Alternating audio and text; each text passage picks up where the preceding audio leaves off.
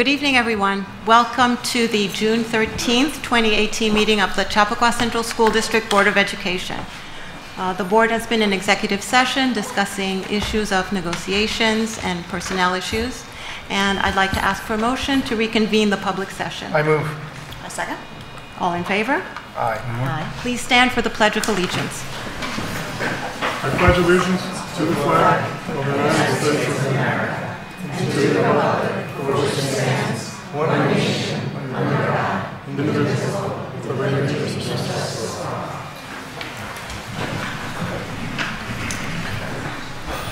Well, it's nice to see a very large crowd of people tonight. It's a very special occasion where we will be honoring our retirees. And so without further ado, I will hand the floor over to our superintendent. Oh, okay. So tonight we begin by acknowledging our retirees who've worked in our district for so many years, supporting our students in their various roles and capacities throughout our district. And I'm so pleased to invite our principals and our directors to share a few comments tonight about all of these individuals who took time out of their schedules to be here. On behalf of the district, let me begin by personally thanking you for all of your service and commitment to our community. So we'd like to begin with honoring John Alexander from Seven Bridges. So Andrew, if you could come up with John, that would be great. You have to stand up here. And I think, John, did I hear you right? Your last day is actually tomorrow? This is great. Good. Congratulations to you. So come on up to the mic. All right, where would you like John to stand? Right next to you. Right next to you? Okay, yes. Fantastic. Hang on a second, I have some remarks. So it's my honor to recognize John Alexander for 30 years of service as a custodian in the Chappaqua Central School District.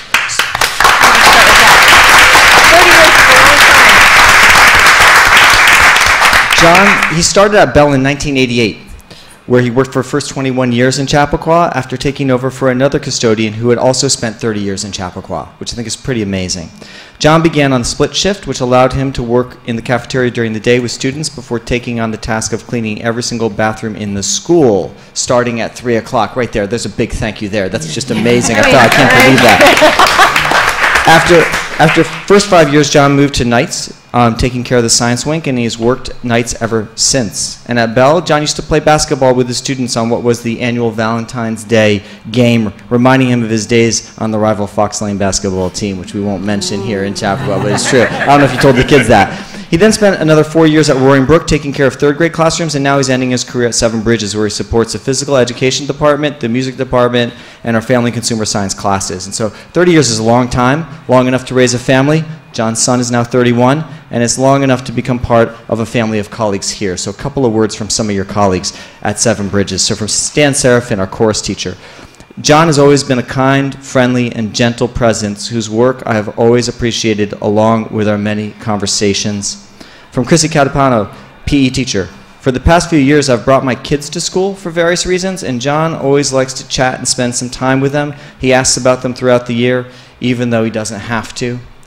From Nora Harnett, our family and consumer science teacher, and Kim Mead, our orchestra teacher, has been considerate in asking about how others are doing and making sure that their learning spaces are kept in pristine condition for teachers and students alike. He even helps out with the excess loads of laundry in the evening that are backed up from the fax classes. We've also shared several recipes and cooking techniques, and hopefully in his retirement, he will have plenty of time to develop his culinary skills. So John, you are kind and generous with your spirit. You're always quick with a smile and calm under pressure. We have the best looking school in the district, and it's because of your tireless efforts that we're able to open each morning the way we do.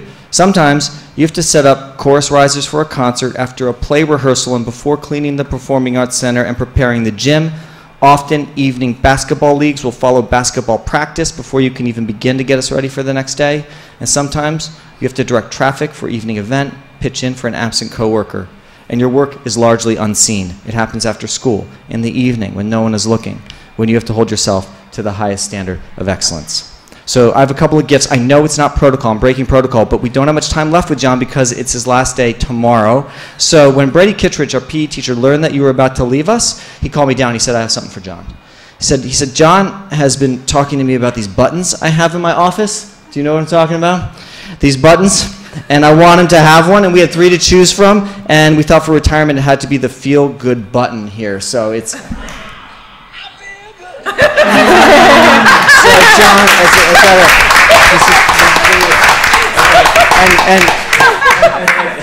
that was good. And from our PTA, some mementos to remind you that you are Seven Bridges Falcon always. Here you go. There's a mug in a cooler bag. So I wish you many years of health and happiness with your extended family.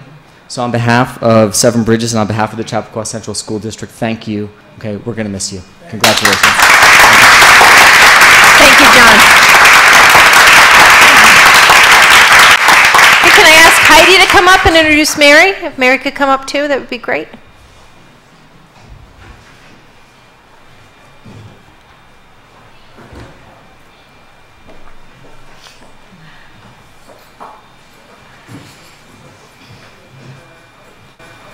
So I have the honor of saying a few words about Mary Crew, who's been an occupational therapist in our school district since 1998.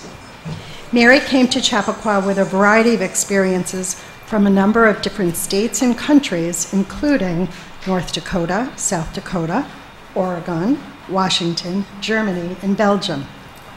And then she landed in New York.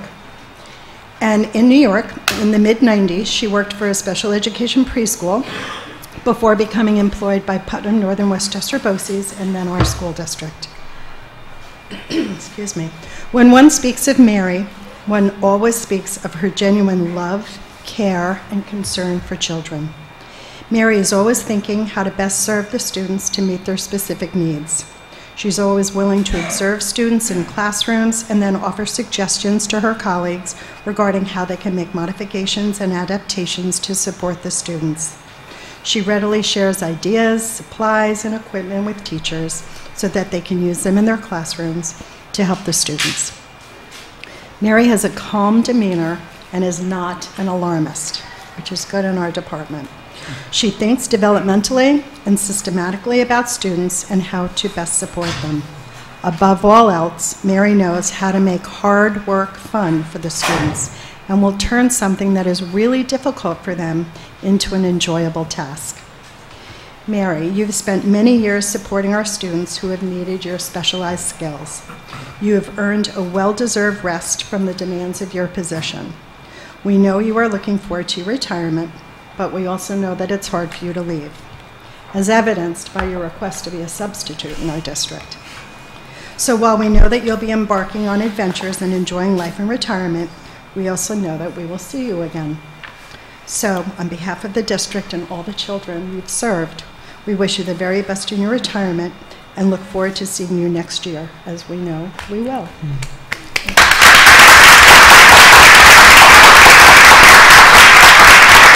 Thank you, Mary. Martin, if you can come up and introduce Anita Jones, that would be great. Anita, if you could come up. Hi, Anita. So for the audience, Martin Fitzgerald, I'm the principal over at Bell, and so happy to be here this evening to recognize 2 heavyweight retirees from Bell, Anita Jones, teacher of Spanish, and later on Trish Wolf, teacher of English. And I think FDR advises on occasions like this, he says, do 3 things. Be sincere, be brief, and be seated. And after the folks who were just here, I'll be happy to be seated. Easy to be sincere, challenging to be brief. So Anita joined us about mid-90s. I guess Bill was still in office at the time, our resident. And prior to coming here, she had worked at St. Lawrence O'Toole, a Catholic school, and in Brewster. And she'd done a little time in Nanuet. I think I saw that too. You can just keep nodding in case I'm wrong on that. Yes. But the majority of Anita's years were here in Chappaqua, where she settled in to teach Spanish to young adolescents. But Anita had a couple of different roles at Bell. She was our department chair. During a time when we were pushing for more student independence, Anita was a big lead on that. She also helped us develop our transition program and showed up on a number of evenings and made it a much more robust experience for the folks coming in with regards to our language program. You may not know, but there was a period when Anita taught health at Bell. Yes. And it was one section for a very short time, and it was, they got a great, health/Spanish. 8th grade health. Never complained, didn't curse the fates. It was, thank you, Anita. But the best years were teaching Spanish. And so, it's customary to take a look in the file and see, what's here. So I took a few notes, and I might read those. I just need my glasses. And here was one from a parent. Dear Anita. Oh no, this wasn't the parent, this was an administrator. By stepping up, you were able to make a fine transition for our students, making their lives manageable. Due to your assistance, we were able to not only get through the semester, but to do so without sacrificing any curricular needs. You've displayed flexibility, growth, networking skills, and it is admirable. You've got that up here. This administrator failed to say that in this particular note. Oh my goodness. I need to go back to the file.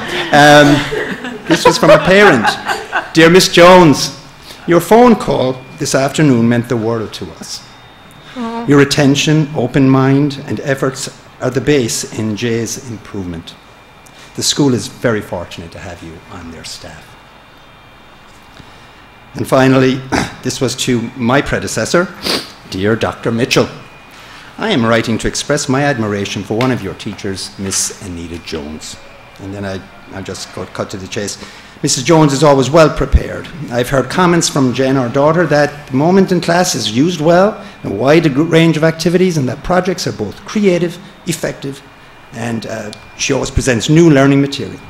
We feel very fortunate. So to conclude, my brother is retired, and he spends some of his year in Spain. And the nexus is not only because he's retired, is that he will sign off on emails. I'm taking a risk here tonight now. Via con Dios. So I didn't realize that Mary Ford and Les Paul had written a song called Via con Dios back in the 60s, I guess. So I thought we'd do just the first few lines. I'll do my best with it, Anita. But I've heard Anita sing in class, so I don't mind. It goes like this. Now the hacienda's dark, the town is sleeping. Now the time has come to part, the time for weeping. Vaya con Dios, Anita. Vaya con Dios, Miss Jones. Thank you so much. Oh my goodness!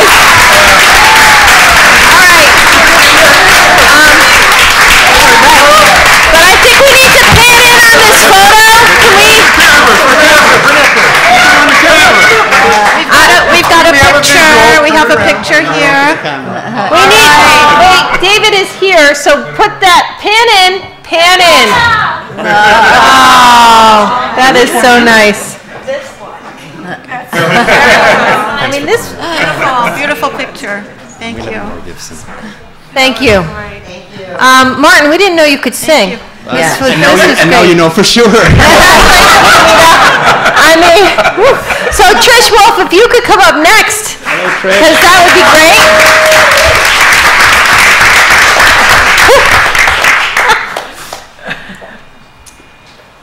Hi, Trish.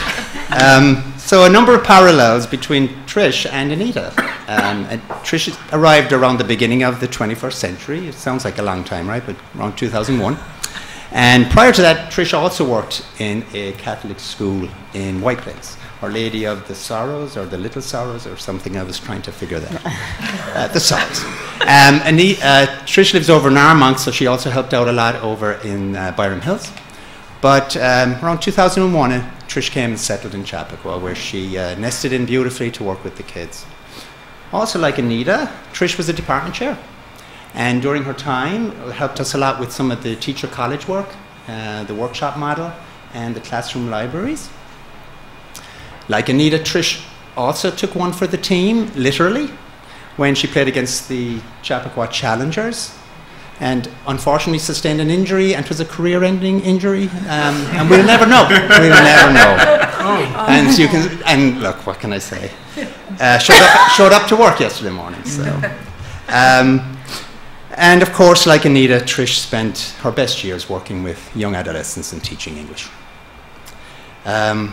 Couple of things in Trish's file which kind of captures, I think, the essence of Trish, because if you get to know Trish, she's got a wicked sense of humor, and often comes to work singing. So just her family, she'd come singing to work. And so I thought these were interesting, and I think they reflect perhaps the fact that Trish... I'm so happy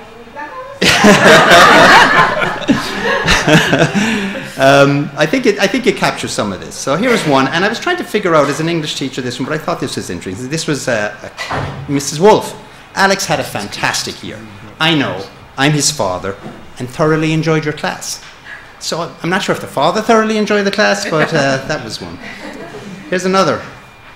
Dear Miss Wolf, you are the best. I think your suggestions are terrific, and I'll go over them with David. By the way, if all goes well, our Havanese puppy will be born in late April. So, another was, thank you for your encouragement and confidence in Matt. He promises to keep his end of the bargain, and he'll have me looking over his shoulder. And then lastly, to Mrs. Wolf, we asked Joshua to spell teacher. He spelled Mrs. Wolf. Aww. We asked Joshua to look up the meaning of the word teacher in the English dictionary. He said Mrs. Wolf. So no more singing. Having said that, back to my brother. Because the second half of the year is spent back in Ireland, which isn't as sunny and bright, a little rainy, but is magical. And Trish, I know her roots, so for Trish we have a small little Irish blessing to wish her well.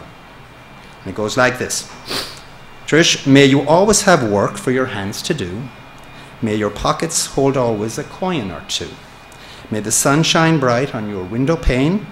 May a rainbow be certain to follow each rain.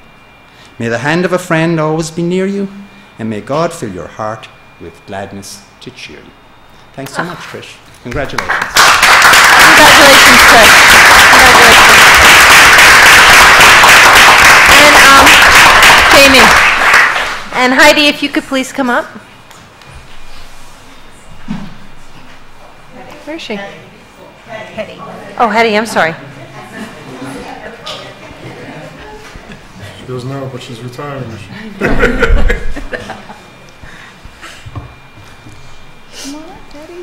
So I don't have gifts, and I promise not to sing, but that doesn't mean that I don't appreciate every day that you have given to the students of Grafflin.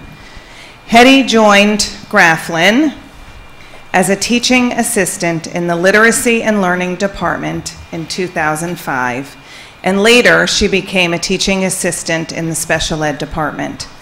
Hetty works collaboratively with teachers to provide support and instruction to her students.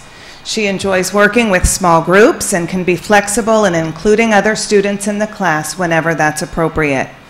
Hetty sets high but reasonable expectations for all her students and motivates them to do well by giving them positive feedback and guidance on ways to improve their skills, study habits, and behavior. Hetty has worked hard to become knowledgeable about the units of study for reading and writing so that she can provide instructional support to students with minimal direction from the classroom teacher. She performs all of her assigned duties in a quiet and professional manner.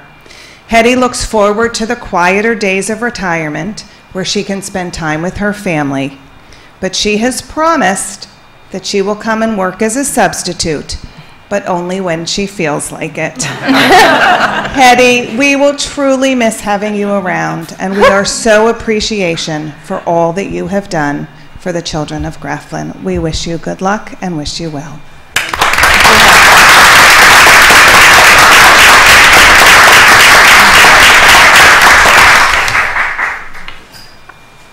Adelino. Now, if anybody should sing tonight, it's Adelino. Because if he were working right now at Grafflin, he'd be singing. Right? So Adelino started in the district as a cleaner at Grafflin in 2003, and he's been with us ever since. Adelino is a relaxed, easygoing, friendly, behind-the-scenes guy, but there are always clues indicating that he's around. First, you will hear him singing. During after hours, Adelino's songs fill the school as he is doing his work. Another way to know that Adelino is around is all you have to do is look at our bathrooms, our classrooms, and our hallways. And Andrew made a comment about a thank you about the cleaning that his cleaner did. Adelino cleans first grade boys' bathrooms. That is an enormous thank you. They are spotless every morning when the kids arrive. He works really hard. He will do anything that anybody asks him. You could see him directing traffic, which on our campus is a challenge as well, almost as challenging as cleaning first grade bathrooms. And he happily does his work. In his free time, Adelino enjoys being home with his family. He has 2 daughters and a son. But what's most interesting, 3 daughters. Oh, I got misinformation. Thank you. So you're busier than I thought. You're going to be busier than I thought. But in addition to those 3 daughters and son, he has chickens and rabbits and gardens and grows vegetables. From what I understand, he is self-sustainable, right? So Adelino is going to be busy. He's not going to be looking for things to do. But Adelino, we appreciate everything you've done for our school and for our children. We wish you lots of good luck. And know that we expect you back for summer barbecues. Yes. Well, only when you want to. Only when you want to. Congratulations. Thank you.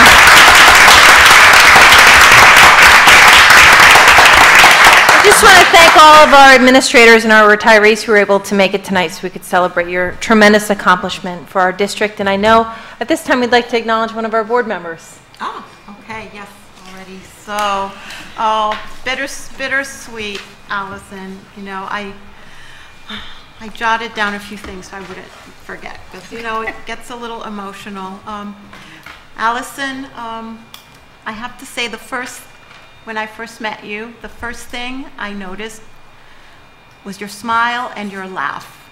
And I know we've talked about this before, but you had this infectious laugh. I didn't know what you were laughing about, but I remember there was a bit about Jeffrey. I didn't know what it was, but I started laughing, and so I must have seemed really crazy to you. But you do have this infectious laugh that I will miss while on the board, but I know I won't miss it completely because we'll keep in touch. I want to thank you very much on behalf of the district for your 9 years of very dedicated service to our whole school community. And I know your first priority was always to do what's right for the kids. We get a lot of information, a lot of options to consider. There are a lot of factors flying around, but I know that your first thought has always been, and you've always said, how is this going to affect the almost 4,000 children in our school district? And that's always been kind of a mantra of yours. So you always balance their needs with being a very good fiduciary for the district and for our taxpayers as well. You've always approached all matters, large and small, with a quick wit and very incisive grasp of important issues, and you've always had really creative solutions.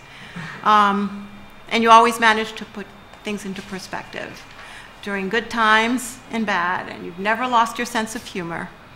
And I think we will really miss your very witty analysis of all situations.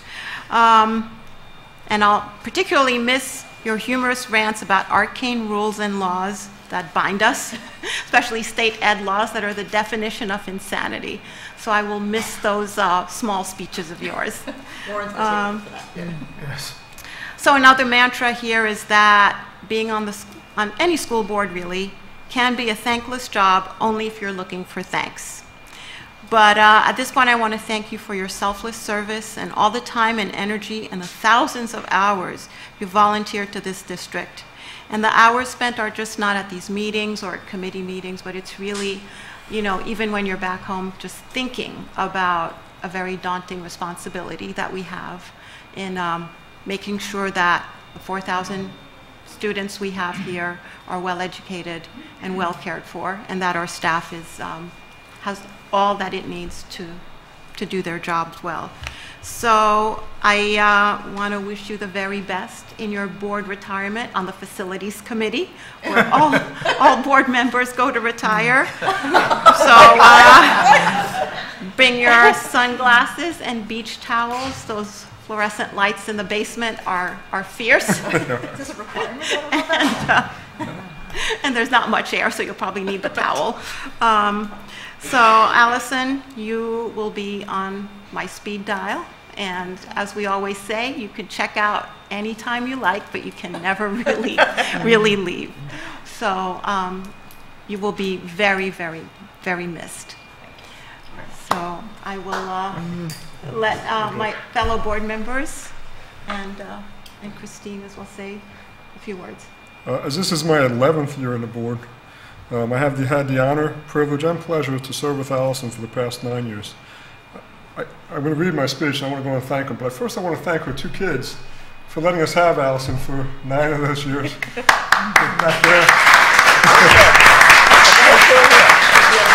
Don't worry, we will make sure to embarrass you at some point and bring you up. So don't worry. I want to thank her for her service to the community, her service to the district, and for her friendship. Well, 9 years sounds like a long time, and it's 72 dog years, but it sure has flown by. Sure, there have been some downs, but it's been mostly ups. It has always, unfailingly, been about the students. I can say without hesitation or reservation that never has Allison wavered from her support for what is best for the students. The only agenda she ever had was what was best for the district. She pushed that agenda with dignity and passion. She has always stood up for what is right. While this is not a wake nor am I writing an obituary, this is a celebration. I am writing a tribute to a really, really good person. It is with much sadness that I say goodbye to my friend, Allison Glenn.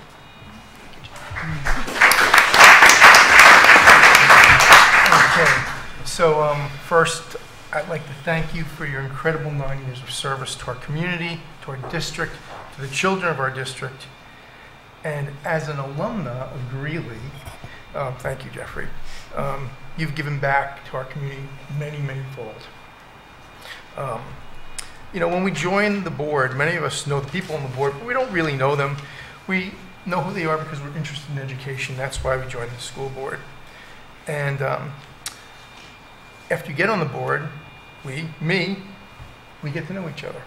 So when I started the board 5 years ago, I don't have as 11 like Jeffrey does, but 5 years ago, you reached out to me whenever I had questions, you would answer them. You became a mentor to me, and I thank you for your counsel and advice. I do have something Vicki sort of said. You know, when we're on the board, we all have different issues that we champion.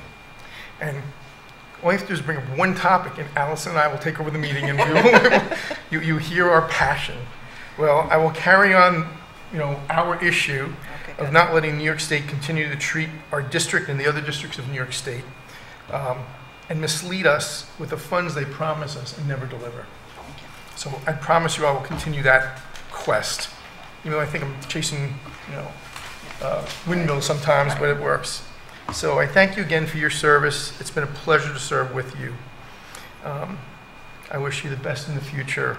And as I said before, when we come on, we don't really know each other, but we spend a lot, as Vicki said, many, many hours working with each other. So I will miss working with you, my friend.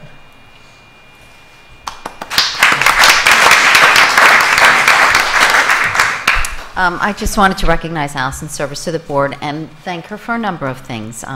Being the new member this year, I wanted to thank her for being extremely welcoming to me as the newbie on the block, and for always being available for explanations, clarifications on minutia, and to answer all questions, great and small. For never making it seem like it was a Herculean effort to balance her job as a mom, a working parent, and a Board of Ed member, although I know at times it was extremely challenging, but you would not know it. And I wanted to thank you for devoting 9 years to this board and taking your job and your service to this community very, very seriously, and doing a very, very good job for all of us out here. So here's wishing you a very relaxing summer, because you absolutely deserve it. So wishing you the best. Relaxing. Be nice to her. And Allison, I would just like to share how incredibly appreciative I've been of all your support since I came here. and even before I came here, when I accepted the position last year. You've helped me transition both professionally and personally into our exceptional community, which at times has proven to be a little challenging.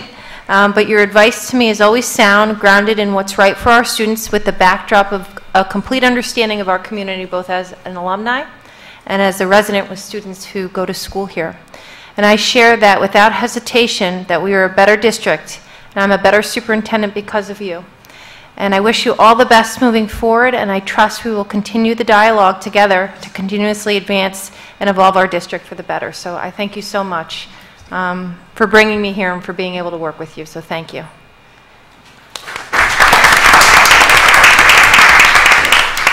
So Allison, we have a couple of gifts for you. We have a certificate of recognition from the Westchester Putnam School Boards Association. This is honored to recognize Allison Gardner, whose support of public education, commitment to educational excellence, and dedicated leadership have enhanced the quality of education for all students in the district. And it is signed by Lisa Davis and me as an officer. It's kind of nice. And we got you a little plaque here in appreciation of your service. So we have this for you in a nice box. And so we'll pass that along. Okay, for me to say something? Yeah? Okay. Yes. Chance for rebuttal. Oh, sorry. Yes. Rebuttal. Yeah, I was going to say, last time I get to use this platform. First, I just want to thank both past and present board members and administrators.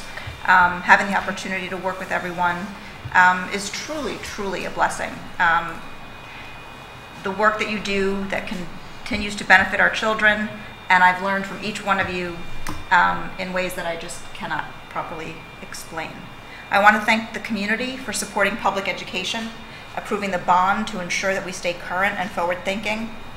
We cannot sit still while the world changes and just keep doing things as we have in the past. Our children deserve a district that challenges itself to learn and grow, to show them by our example. We tear down walls, we foster collaboration, we innovate together, we pull from one another's strengths to solve a problem and come up with solutions that we could never have done on our own.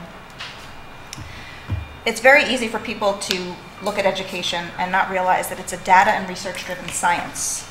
It's not just a scientific discipline, but like all true sciences, there's a balance between art, creativity, and innovation.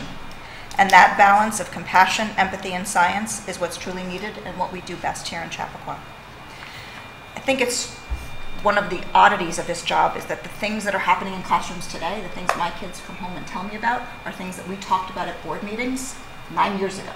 There's so much planning and research and time spent on professional development and training before anything happens in a classroom. I've said this many, many times before, but being well educated doesn't mean that you're an educator.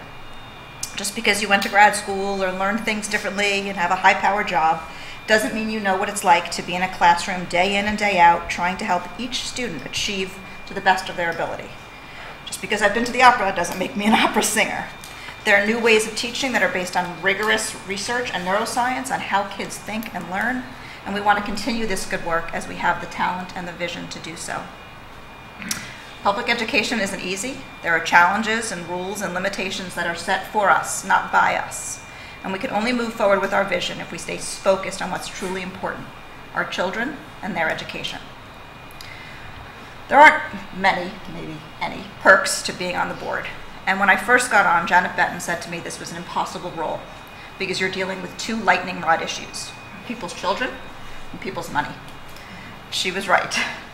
But in our role, we have to think about everyone's children, not just our own. And that perspective, that understanding that I had 4,000 children was an awesome responsibility. I've enjoyed that responsibility, and I thank you all very much for that opportunity.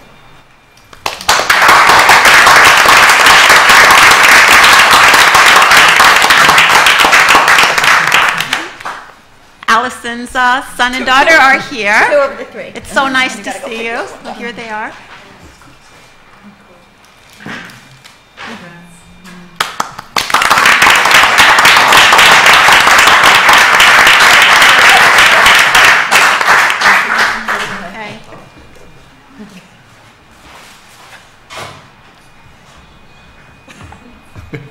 They take the cookies and run.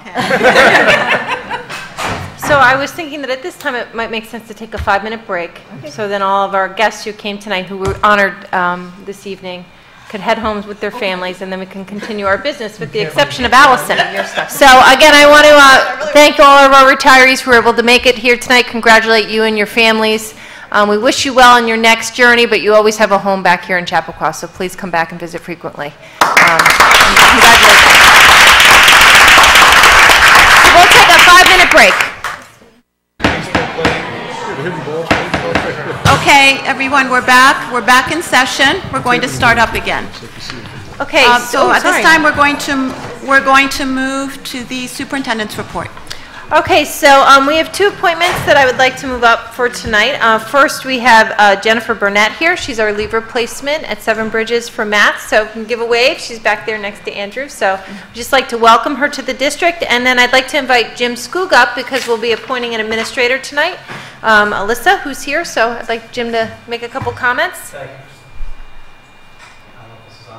Thank you, Christine. Oh, there we go. Thank you, Christine, board members, Board of Education. Hiring is one of the most important, if not the most important thing we do as administrators, from teachers to administrators to custodians, clerical staff, teacher aides, and teaching assistants. It's extremely important for our students to find the best possible candidates and educators for our students.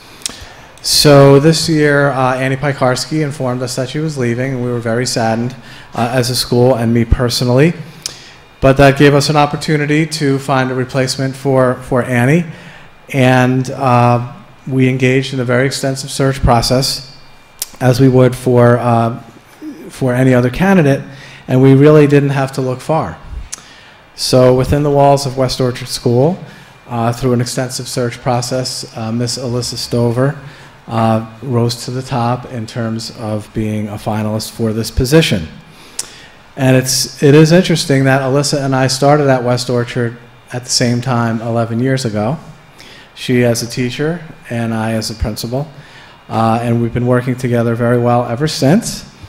She is a true teacher leader, constantly improving her practice and involving herself in professional development opportunities in the district. Jim, can I just stop you? Alyssa, can you come up so everyone can see Sorry, you? Alyssa. Come on up. I'm looking back and so forth you can here. look right at her, right next to you. It's great. Okay, good. Alyssa was a candidate for the Future School Leadership Academy. This is a consortium we have with BOCES and Bank Street College. And it's really a training program and extensive internship for becoming a school administrator.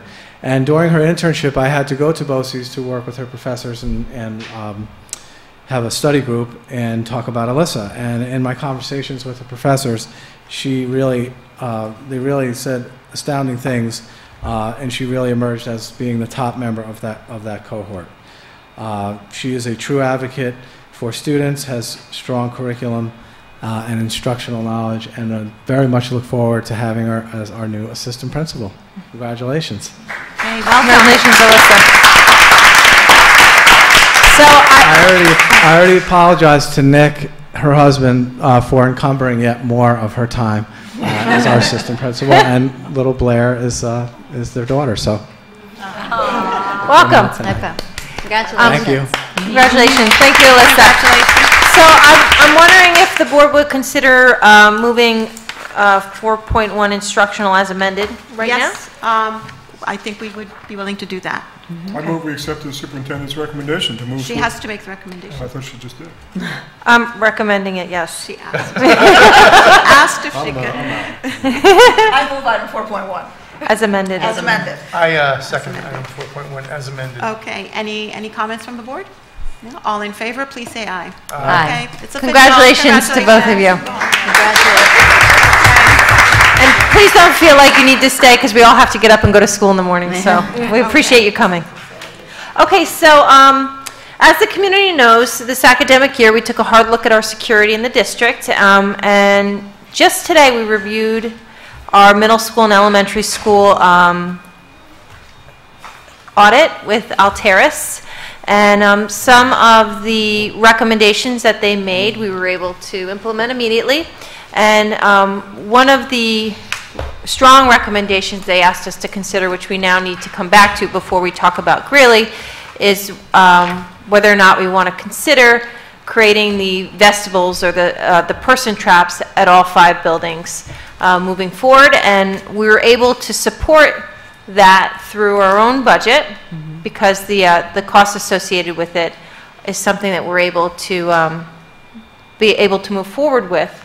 So I need to understand conceptually if that's what the board would like us to begin to do, so we can start preparing the resolutions that need to be accepted by you in order for us to have those plans sent up the state ed so that we can begin to seek their approval to begin construction in the summer of 2019.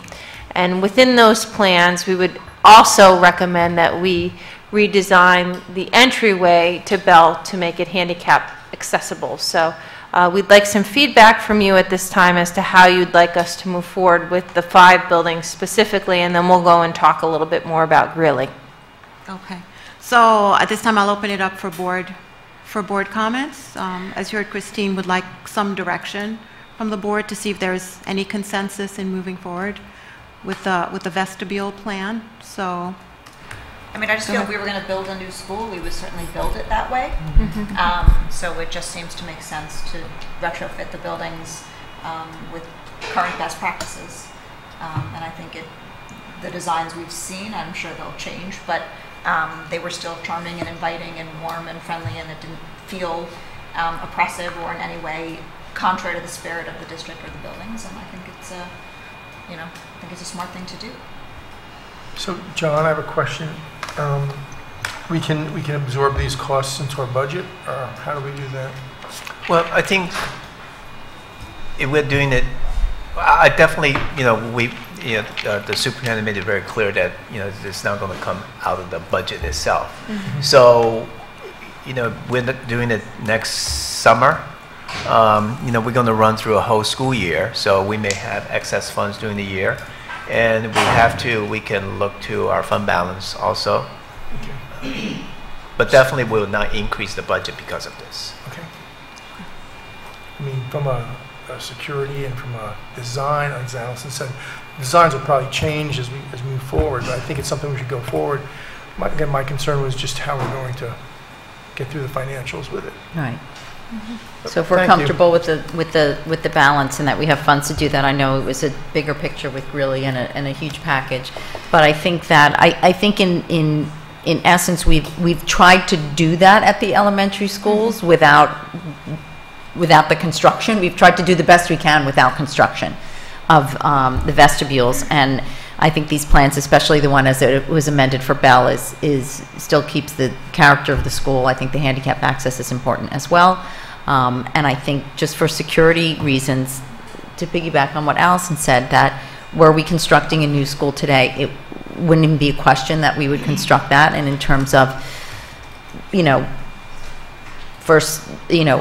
first stopping point to really prevent anything in our schools, I think it's important. I think it's doable, and if it's financially responsible, I think it would help protect all of the children and make everyone feel a lot safer in terms of day-to-day operations of the schools. I have one other question. Joe, I know you're not held to this.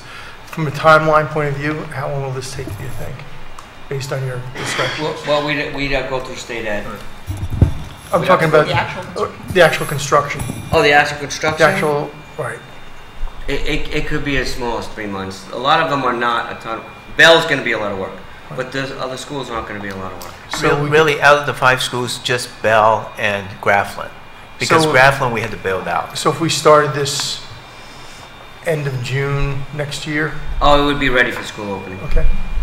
So as a follow-up question to that, I don't quite understand what we're going to do differently at Warrenbrook and West Orchard and Seven Bridges. What are we building there? We already have a vestibule. Correct. That's why it would be pretty easy there. Well, what are we doing to upgrade those? Okay, so if you're looking at Royenbrook. I'm looking at all of them. Okay, well, let's look at Royenbrook. So Royenbrook has the 2 doors already. And if you walk into the right, in the vestibule, there's a wall there. Behind that is some office space. That would be where the guard would be. There would be a glass opening there. So you'd come into the vestibule, and the guard would be behind that glass wall there, and he would take your information and then buzz you through. So the key really is that there are 2 sets of doors already, but Right. we only lock 1 set right now. Right. So if we build this, we'll lock both sets. It's really not a man trap as it is now, but it's easily It's a retrofitted to vestibule. be that. And then also right now, the guard is way inside in the lobby. Right. Couldn't you put a desk in that vestibule and call it a man trap?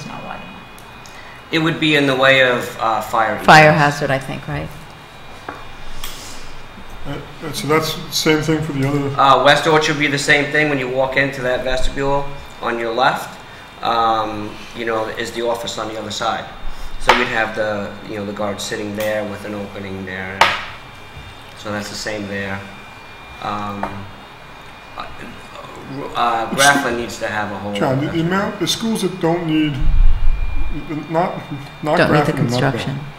Those schools, what on average are we going to spend per vestibule? Do you want to pull, I mean, we have We have the to pull up numbers, the you gotta plan. pull it up. And I know the total cost. Why don't you ask other question? Let me see where I can find the information. That was pretty much my. I'll ask you another question. So, I'll have another question. Well, so at Bell, we would move the handicapped entrance to the front portico so that everybody, we would become a single point of entry. Right? Everybody would Correct. come in through that. Right. Right now, if you're in a wheelchair or you're disabled in some way, you don't enter through the front door? No, you have to go all the way around to where the like the band rooms are, and there's a buzzer there. Okay, I do have the cost now. So, Rolling Brook is 166,000. Grafflin, like I said, you had to build out, so it's 546,000 because you had to build the entire front. West Orchard is 46,000. Seven Bridges is 155. Bell is 350. This is the revised one. Originally, it was just 16,000 before they redo the for the handicap. Right, we did that. And So right. altogether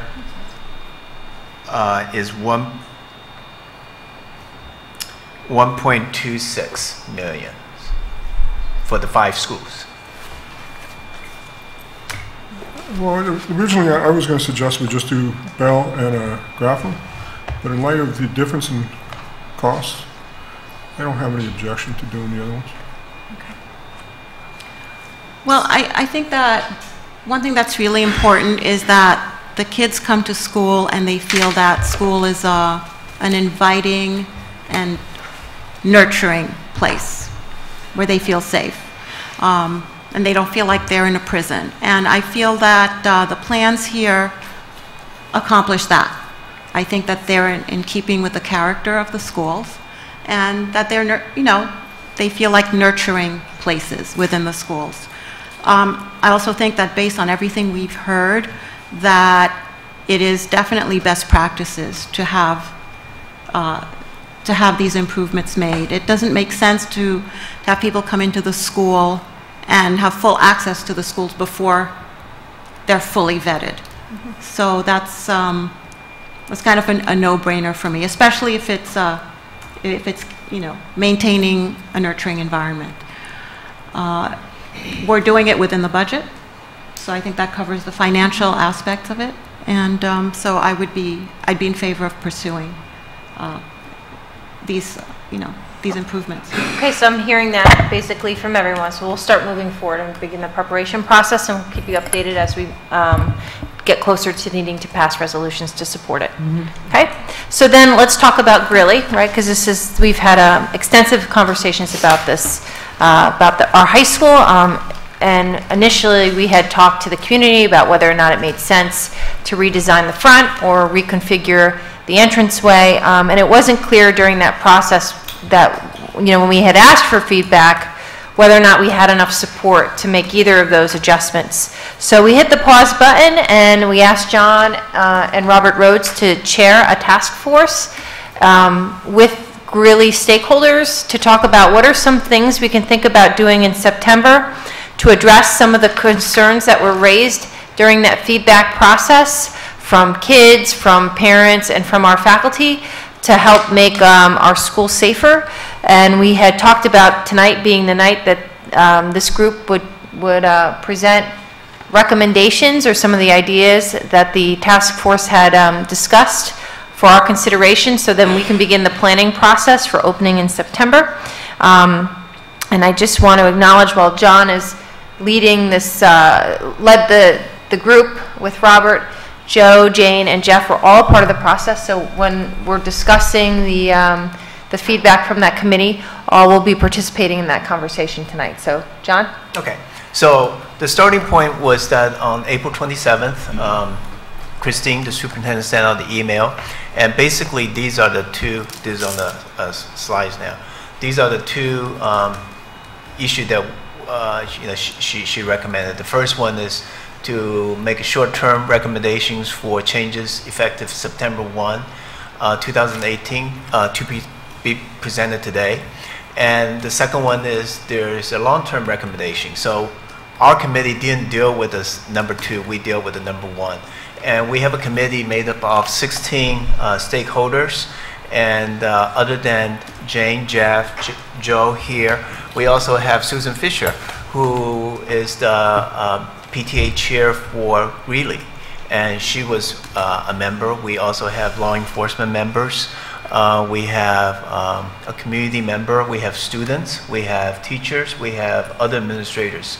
So we met 3 times, and we came up with a list of short. Well, at the first meeting, we really just brainstormed, and everyone just came up with ideas when we put it on the board.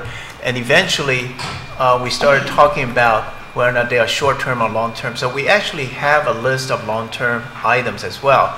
But that list is not going to be presented here because our task is to talk about the short-term recommendations. And the list of the long-term has been given to Christine already, and probably the next committee or the next group will be working on that. And we actually have one item is on both the short as well as the long, because we figured that that particular item probably would require further discussion, and even though it could be done in the short term, but probably would take some discussion, and the decision could be made later. And also we made it very clear to each member, we talked this through, because each item that we're going to talk about here can be accomplished during the summertime from now until September 1. But collectively, if we want to do all of them, it's probably impossible to accomplish all of them. So at the end of the day, we probably have to make some choices. So my 3 other colleagues will chime in here.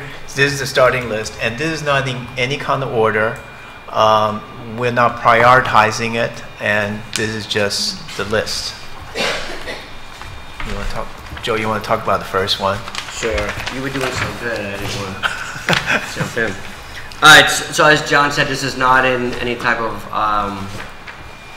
order. This is just how we put it out there. So the first one is a 2911 internal emergency number, and the teachers were asking for this. It's a way to get a hold of an administrator quickly, and the first administrator doesn't pick up, it just keeps ringing to every administrator. Right now, they have to dial their cell phone number, and it's just cumbersome to try to get somebody. This isn't for like an emergency where you need 911, but it could be I need an administrator in my classroom or something. So we all thought this was a very good idea and easy to accomplish. Any questions on it?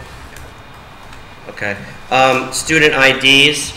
That's an idea to have, so students all would have an ID, and it would be color-coded to the year, and then so every year they would have to get new ones, and it would change, so we could identify students better. And also the color code is actually, the recommendation is by grade. So the seniors, I just throw a number, the color. The seniors may have their ID as red, and so when they come in and out, they can be recognized as seniors. And they would change annually, so that right. For security reasons, those colors would change annually, and everyone would get a new ID annually. Right. Mm-hmm. That serves multiple purposes. Purposes, yeah. If you're traveling with kids and they don't have a license, it's good for them to have a state ID. Also, for leaving campus. Right. Okay. Sure. So maybe using my example, the one with the red can leave campus. There are other issues associated with it in terms of,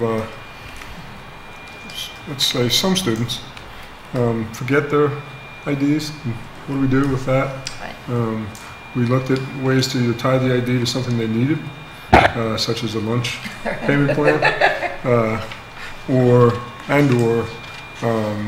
seeing if there's any way to create an ID on a phone, like Right. an app, so that you could either have the barcode and/or some sort of identification. Because most students won't lose their phone, but they'll lose their ID. So if you look at our long-term list that they will send it to, submitted to the superintendents, Right. that this item is also on the long term. Right, But it's on the with- long-term list, with how more features. sophisticated we can get with the technology to Because move towards we- a we- scanned They ID. come in every time they come in and out, but this is a start. This was something short-term.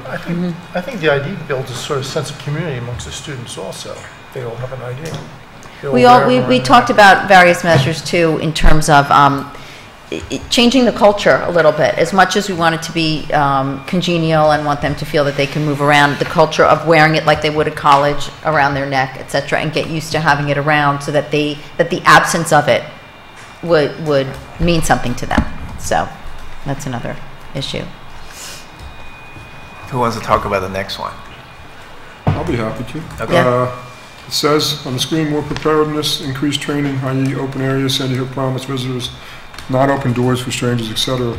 I think that there's multiple levels to this, but in the short term, immediate term, we need to increase training, and through the increased training, start to change the culture. When I say change the culture, I don't mean change the entire culture of the school, but to get people to start thinking of, Awareness. see something, say Awareness, something type yeah. of awareness.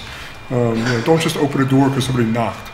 And then there's a gentleman who was part of the committee who's very active in Sandy Hook Promise, which is an organization that was formed after Sandy Hook that does a lot of training for schools in terms of safety and protocols and ideas like that. And he certainly was willing to help us get involved in that sooner rather than later, and I think he can and should.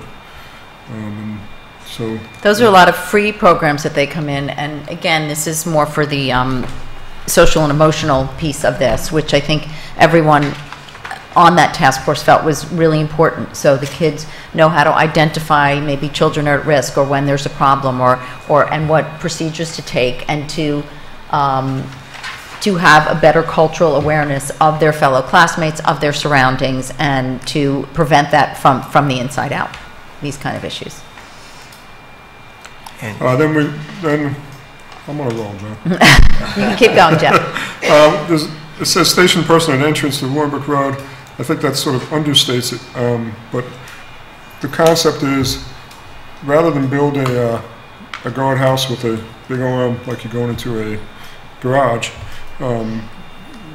something similar to other schools in Westchester where you have a souped-up golf cart, if you will, with security personnel there that for most of the day, it's not during the very early morning, like the 7:30 to 7:45 when cars are piling in, nor to 2:35 time, but most of the day to have stop every single visitor.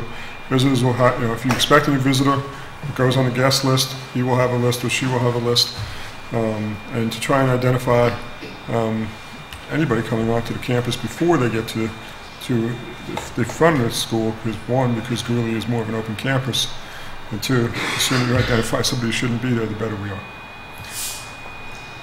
And Joe and some of the other members of the task force went to see some of this in action, which is helpful in other schools to look at best practices, other districts that have had some of these procedures before, and especially with the mobile cart and how it works. It seemed like something very feasible that would add an extra level of security here and not be overly intrusive, but would have accountability so everybody could keep track of the visitors in and out.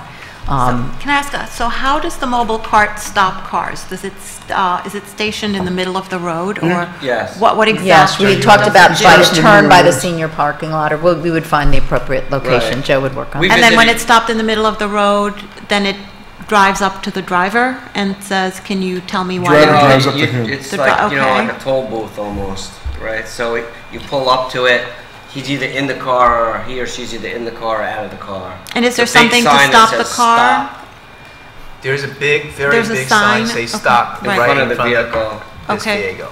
Okay. And, you know, and then he'll ask questions. It would be deep enough inside the entrance, but not so far deep, so that the car could turn around if it was rejected. Right. But, you know, it wouldn't cause major traffic problems also. And it is Any really, more traffic it problems. is really a cultural change. So what this person will start a date is that he or she, this person, will have a list of all the scheduled visitors for the day. Who is coming to visit, let's say, guidance department or to visit administrators. So this person has a list. So when a visitor pulls up, then he or she is going to check off the list and then calling to the office to make sure that it's legit. And then this person, after checking the ID, will be let in to the premise. And then this person still has to go through the front for ID check and get a visitor's pass. So what happens when a parent gets a frantic call from their student saying, I forgot my homework, I'm going into my class now, you know, are you home, mom or dad, can you bring it right now? We still have to go through that. So, but the person won't be on the list. Yeah, then we call in. Then they can call in. I'll call Yeah. and say to And the then- student, and come then- on out. And so they call into the main office? Yes, they'll call, for example, I would just tell you right now, our guard, his name is Bill Webb. So the front entrance guard will call Bill and say that to expect, let's say, Vicky to come in. And if this Vicky doesn't show up in 5 minutes, 10 minutes, then we need to do a search because there's a person missing, right? The person But said what would that. happen is you'd show up and say, my kid asked for his homework, you call Bill, Maddie or one of your children would be at the front desk with Bill saying, I need my homework. So they'd approve of you coming in. But if you didn't show up right away, then we know he let you in. If you didn't get the bill right away, I let you in, but they haven't showed up here, so we know there's, by definition, there's somebody around the premises without anything. So if you don't go from one station to the other on a timely basis, then that would be a flag. I think if we understand what we want to do, then we'll come up with the logistics Right. to support it. Right, The exactly. procedures Right, to support so what we there are a want. lot of other districts that we can model our procedures off of. So once we decide, okay, we are going to move forward with X, Y, and Z, then we'll figure out, okay, how are we actually going to put this into practice? Right, all these issues came up and within the discussion, and there's, you know, besides kid missing his homework, there's 1,000 edge cases. Mario's Pizza wants to deliver, you know, what do you do? You know, that kind of thing. So there's a lot of edge cases here that will be addressed as part of the planning process and protocols that are put in place. So what Christine is saying is that we are going to go down this path. We will come up with the procedures because there's another piece. For example, we're talking about the student ID because right now our policy is that only seniors have open campus. So at the end of the day, not at the end of the day, during the day, you have to have a red pass. Let's assuming the seniors use the red ID, then you have to have a red ID in order to leave campus because you have to go through this guard. There's all sorts of cases that, you know, we'd have to look at and how to address it. I think for the purpose of what we're doing here, I don't think we want to get bogged down in the logistics of how we're going to make it happen. I think we want to decide what are we going to make happen, and then we'll work on putting it into practice. So. And I also think it's dynamic. You know, we'll come up with problems on the early stages and we'll address it. All right. Well, the next one, I think we should put the next one to the last so we can do the other ones. If that's okay. Well, the next one is school resource officer, and we'll talk about that last because there's other issues here. Additional security guards. We have now 3. Is it 3 or 4? 4. 4 security guards, greeters at the different entrances. We would add a roaming guard, a roaming, not Roman like A-N, guard, which would help in terms of one, if a existing guard has to go on a break for some reason, help just to wander the premises and make sure there's nobody else wandering the premises. Also, trying to could help with traffic with the custodians and one of the other things is to make the tire a little more visible, so that people know who they are and how to get to them in case of. And then Joe can report out on the car readers. Sure. So this would be on my list as one of the top priorities. Not that you asked me, but that would be one of my top priorities. This is a new lock that would go onto all the rooms. It would give me the ability to do a lockdown remotely. It will lock every single door on campus. It's a card access system, so we would get rid of our keys, so we wouldn't have to worry about somebody losing a key. In a lockdown, it could be locked down by a lockdown card, by a button, by a computer, by a cell phone. If in the worst case none of that happened, and the inside there's a deadbolt, that the teacher could lock the door very quickly and not use a key. The inside of the lock tells you when it's in a lockdown. It has a different color on the screen. It doesn't need power, so if the power's out, it's still going to work. And if there was a lockdown and somebody had my card in a lockdown and that card doesn't work anymore, there's special cards to unlock the doors in a lockdown.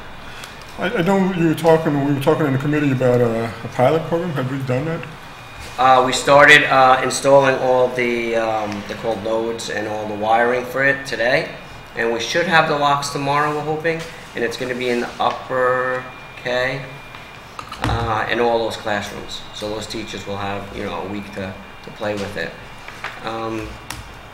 The system also gives me remote times that I could, so the school day ends at, 3 o'clock, and I want all the doors locked at 4. Program, all the doors are locked at 4. You want to unlock at 6 a.m., they will unlock at 6 a.m. So that works for things like security in the summer and right. Security at any time other. Anytime. And I can remotely unlock a door, so, somebody needs access to, classroom 205, I could remotely unlock that. So the next one is policy for messages to school, police, community during emergencies. We just thought that it's important to have a standard message for different scenarios. So we need to come up with a policy for that. And the next item is Director of Security. We talked about, Joe and I, we just talked about it whereas Director of Security, or called the Supervisor Directories, not Directory, of Security. So this person will be responsible for the school district security. And, we thought that is a good idea. Do other surrounding school districts have a director of security? Is this something typical? Some do, some, outsource services. So there's a lot we could research there. Some do. And also, I think depending on the size of the district. A small district will probably not have one. No. And the amount of security guards we're mounting up to have, it would be good to have somebody daily monitoring them. We could look at, we come up with a whole plan of what this person's going to do, and it might be part-time. So there's a lot we could still look at. Well, what have you seen compared in comparing school districts of similar size? The school districts we usually compare ourselves like to. Bedford or right. Lewisboro, they don't right. have one. But it's probably not something that historically a lot of districts had, my guess going forward.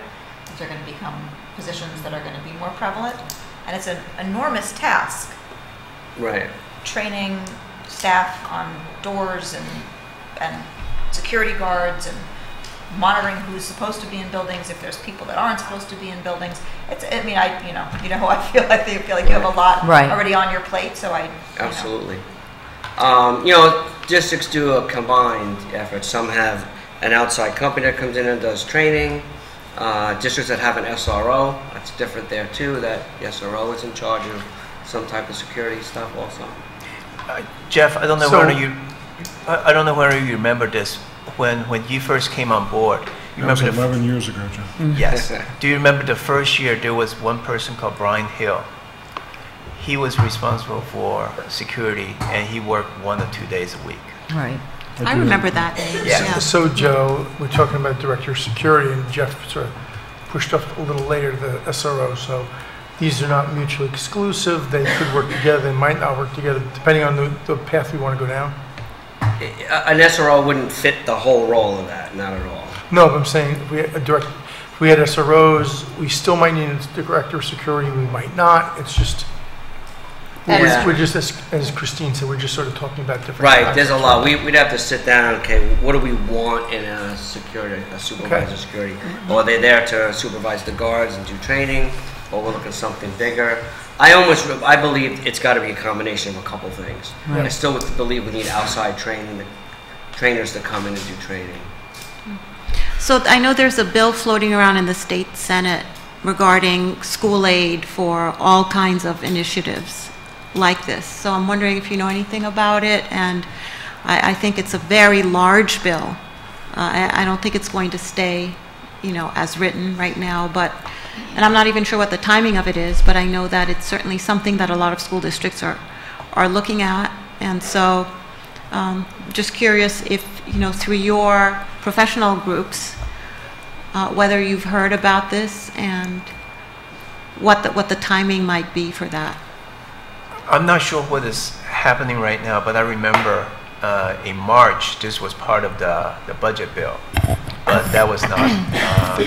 I think there was something that came out after. There was an article a couple days ago on that, and if I can find it, I'll send it to you. There's some major advocacy going on from the superintendents to have the state provide some funding relief for SROs, as well as some latitude and flexibility in hiring SROs as a part of new legislation, which is still in the process of being developed and fleshed out. So one of the things that I was going to talk about when we got to the part where we're going to discuss how we're going to move forward for September is that it might make sense for us to keep the SRO piece on the long-term plan and wait for that to work its way through the system before we start making decisions and then have to make adjustments based on what that legislation looks like. I'd rather know up front what are our options rather than make a decision and then find out after the fact that we may have had more flexibility and may be able to take advantage of different funding sources to support something that might have looked a little different.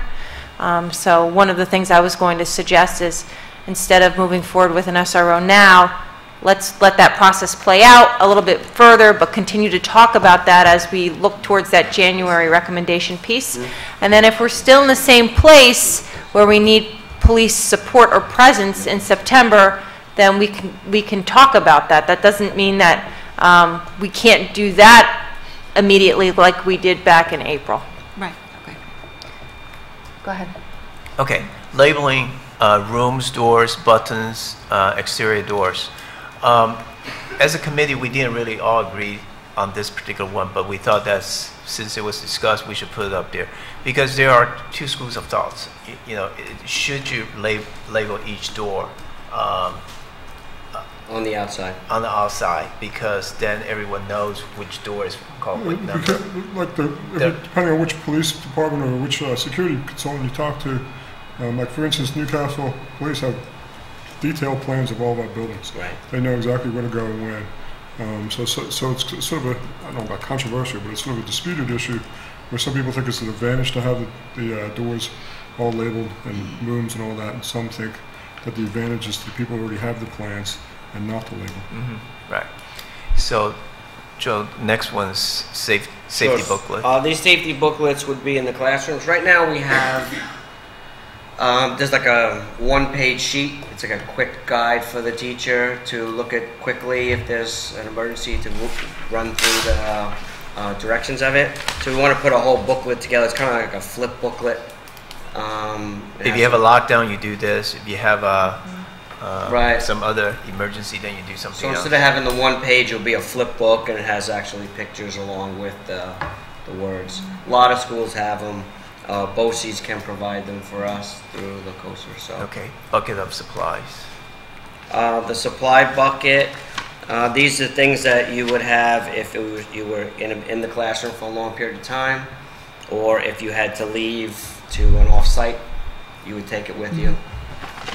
And this is similar to what a lot of buildings did in Manhattan bag. post 9/11. Right, emergency garbage bag. supplies readily yeah. Mhm.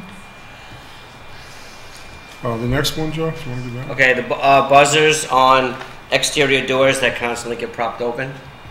The two doors that get propped open the most, and I don't want to imply that they're the only ones that get propped open, well, the locker room doors. Right. Correct. And it's direct access to students by going in the locker room. So working about how to either put on buzzers or put on slide, card readers. And They have card readers on them now. So if the door is open for a period of time, Buzzer we can goes set, off. then the buzzer will go on. So we don't want people propping those doors open. Right. And then the next one is the after-school protocols.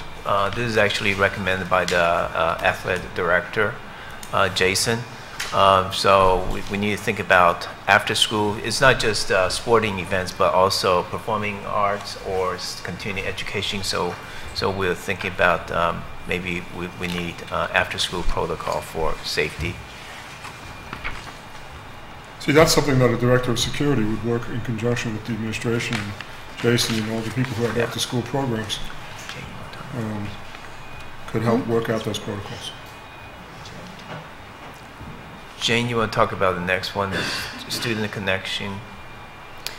Well, we talked about advisory, again, which I know we've circled back on that a lot. And again, it's back to the social and emotional piece of this about the students feeling connected with each other, with the faculty, and just mental health issues in general that would be addressed by that. So I know we wanted to talk about an advisory period or some sort of period that would, have that type of student to faculty connection.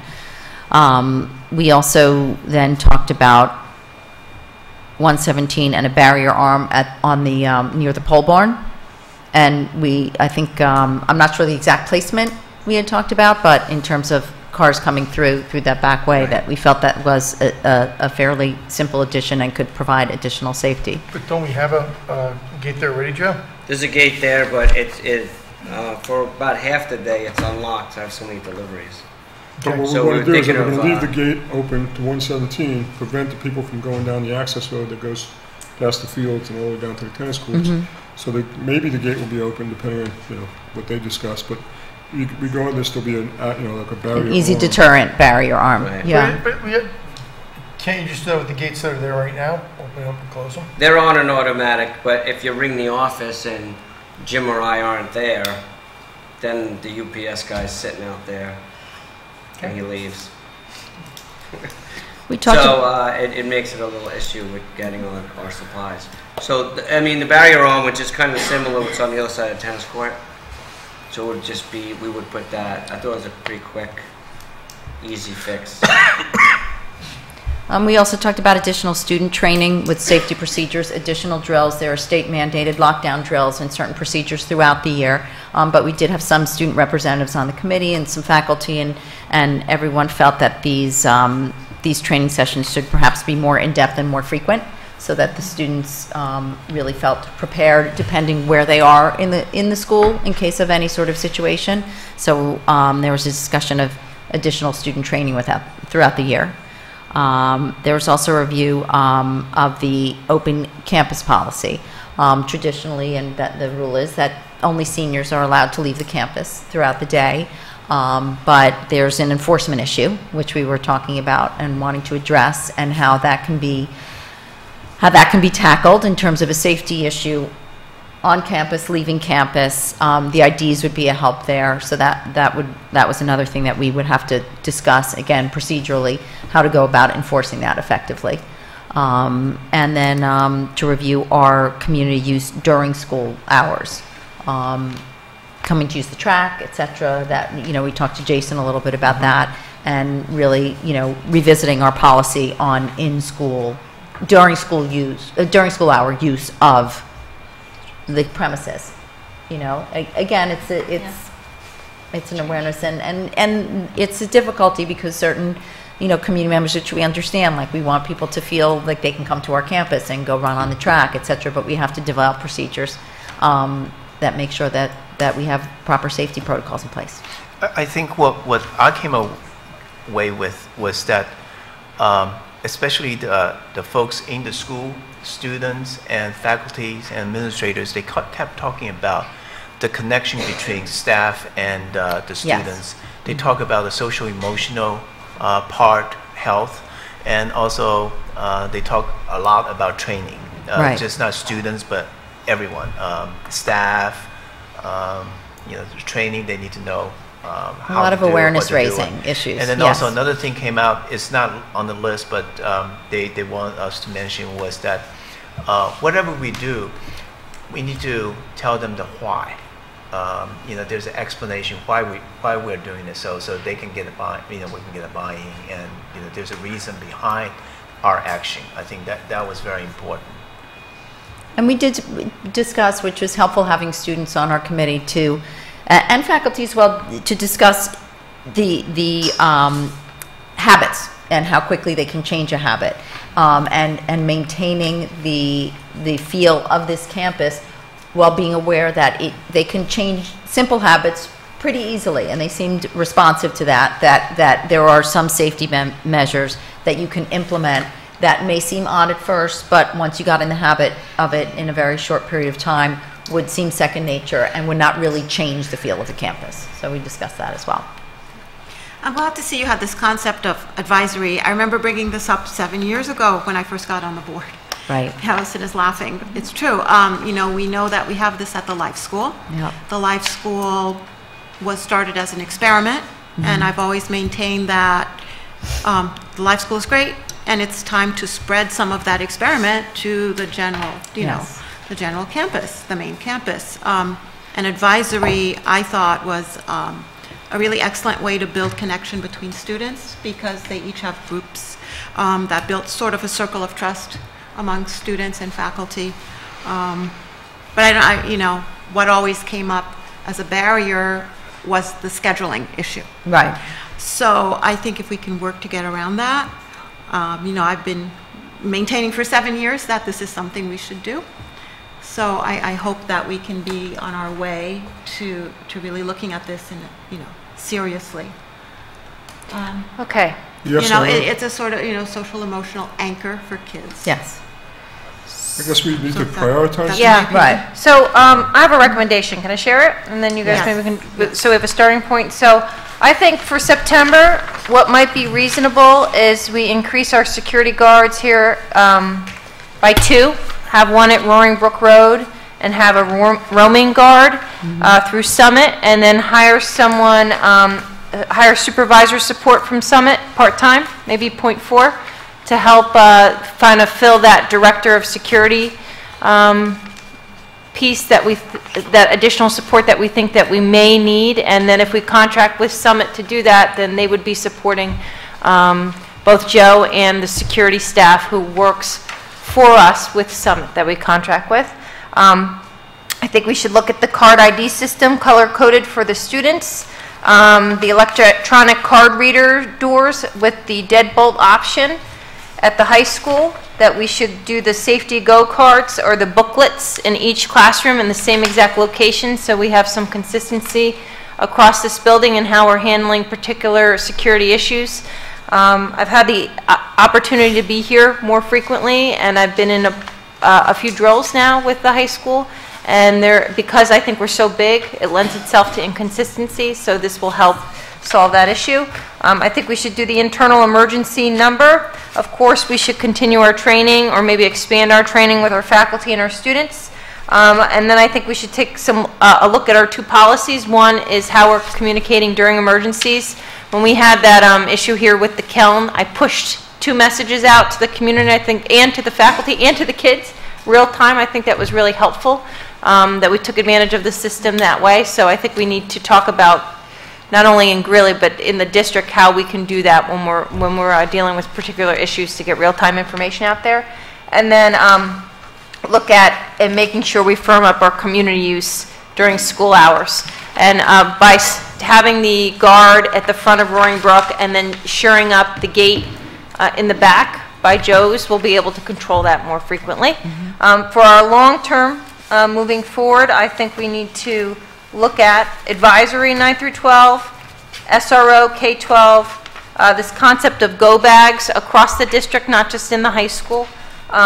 These ajar door buzzers, because if we're going to do that, we have to do that district-wide, not just at Greeley.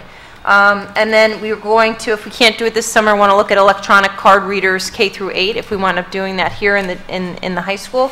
And then we'll have to look at whether or not we want to expand to open campus 9, 10, and 11, if we want to restrict kids to just walking off campus moving forward now that they can walk across the street. Like, I think that's a larger conversation that needs to happen and come before the board in January when we see what the traffic flow and patterns and what we learn from when the November across the street opens up. So these are just my my thoughts based on the feedback from this group, all the survey feedback. Remember, I had the opportunity to run many of the focus groups. So I'm thinking that this might be the way forward, but I don't know if anyone else had if any of you had suggestions. You think I missed something? Think I need to move something somewhere? Just for clarity, you were including the station person and the cart, etc. Yeah. Yes. Okay. The person at Roaring Brook Road, and then a roaming guard for this building. Okay. Right. So increasing That's Summit security by 2, and then asking Summit to, because we've already reached out to them to see if this was a possibility, to have part-time supervisor support here for Joe, to help assist Joe, and then to help assist. To assist Joe and assist the training and maintain all the guards that we have. I think this is a very comprehensive list. I think this is doable. I think this is a great list. I just have one thing to add, because if we secure the front, I think we need to secure the back, the 117 inches. Oh, yeah, I have that. Did I say? Yeah, I think that was in there. Okay. Yes. I missed that one. Yes. Okay. John and Joe, do you think that summarizes kind of what you're thinking we could do immediately, and then what we need to still continue to talk about? Absolutely, I totally agree. Right. So and you have already, I know you're working on checking the doors, etc., and that could be done throughout the summer. Yes. Yeah. I think these are all reasonable recommendations. You know, I know the group has been looking at these for a long time, and I would have no objections to your implementing all of this. I can see some challenges with the student IDs. It's a little bit of a cultural change, and you know, like you said, you'll work out the details, but you know, I could see some problems down the road with kids just not wearing their IDs and just having to enforce that. That could be a bit of a nightmare. But you know, aside from that, I don't see it.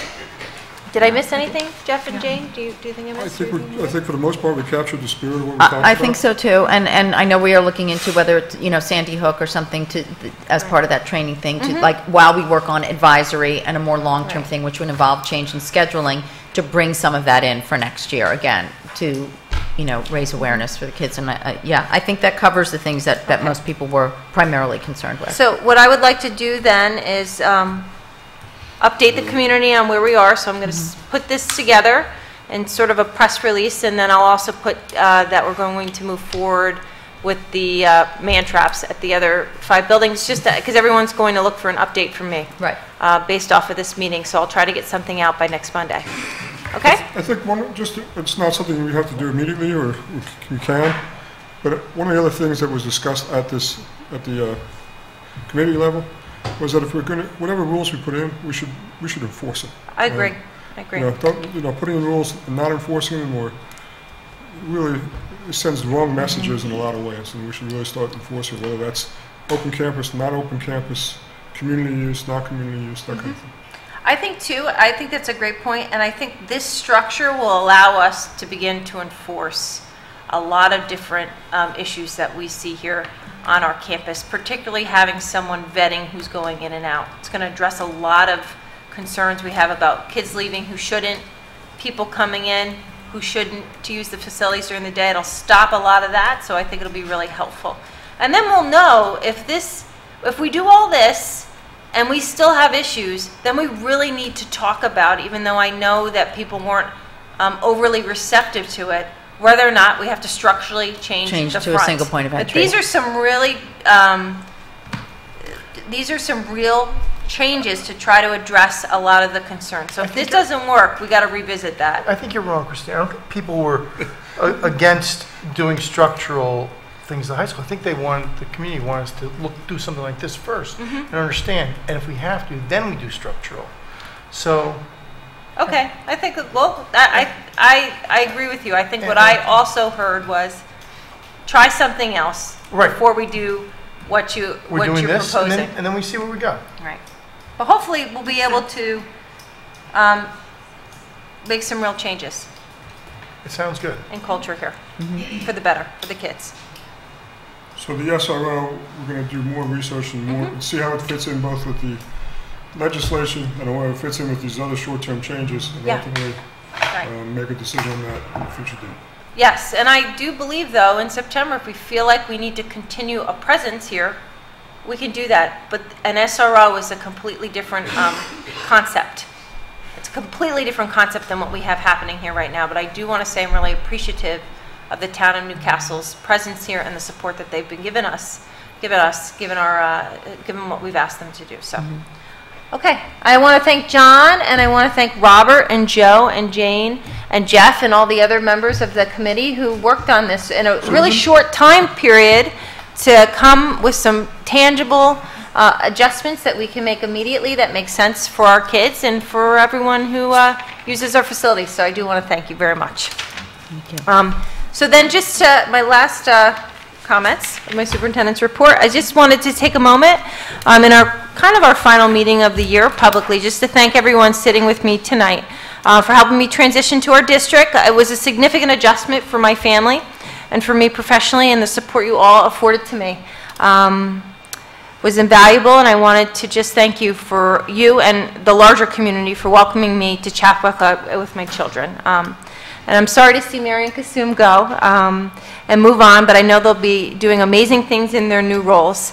But in the same light, I'm really excited to welcome Tony and Adam, who's here. Still, he comes to almost every meeting to our district to partner with John and I and the rest of our team as we continue to provide the best possible program for our kids in the district. So I did just want to take a moment, now that we've come to almost the end, to thank everyone for all their support. And with that said, I'm looking forward to commencement on Sunday and celebrating with all of our families as we honor our graduates. So thank you. Okay. And I would also be remiss if I didn't thank Kasum and Mary for your years of service here. You know, Mary, you've been here for a very long time, and Kasum, a shorter period of time, but very impactful to both of you in different ways. And I just you will be very missed. And I want to wish you all the best in your new positions. Thank you. Good luck. Thank you. Okay.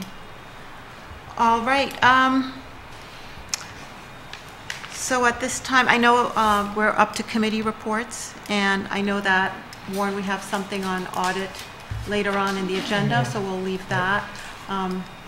It's getting to be a late night. I don't think we have any other committee reports at this time. That's a good way to lead into it. We don't Okay. have any other committee. So, we don't have any other committee reports. We will move on right to public comment period. I just want to remind everyone we have a public participation policy.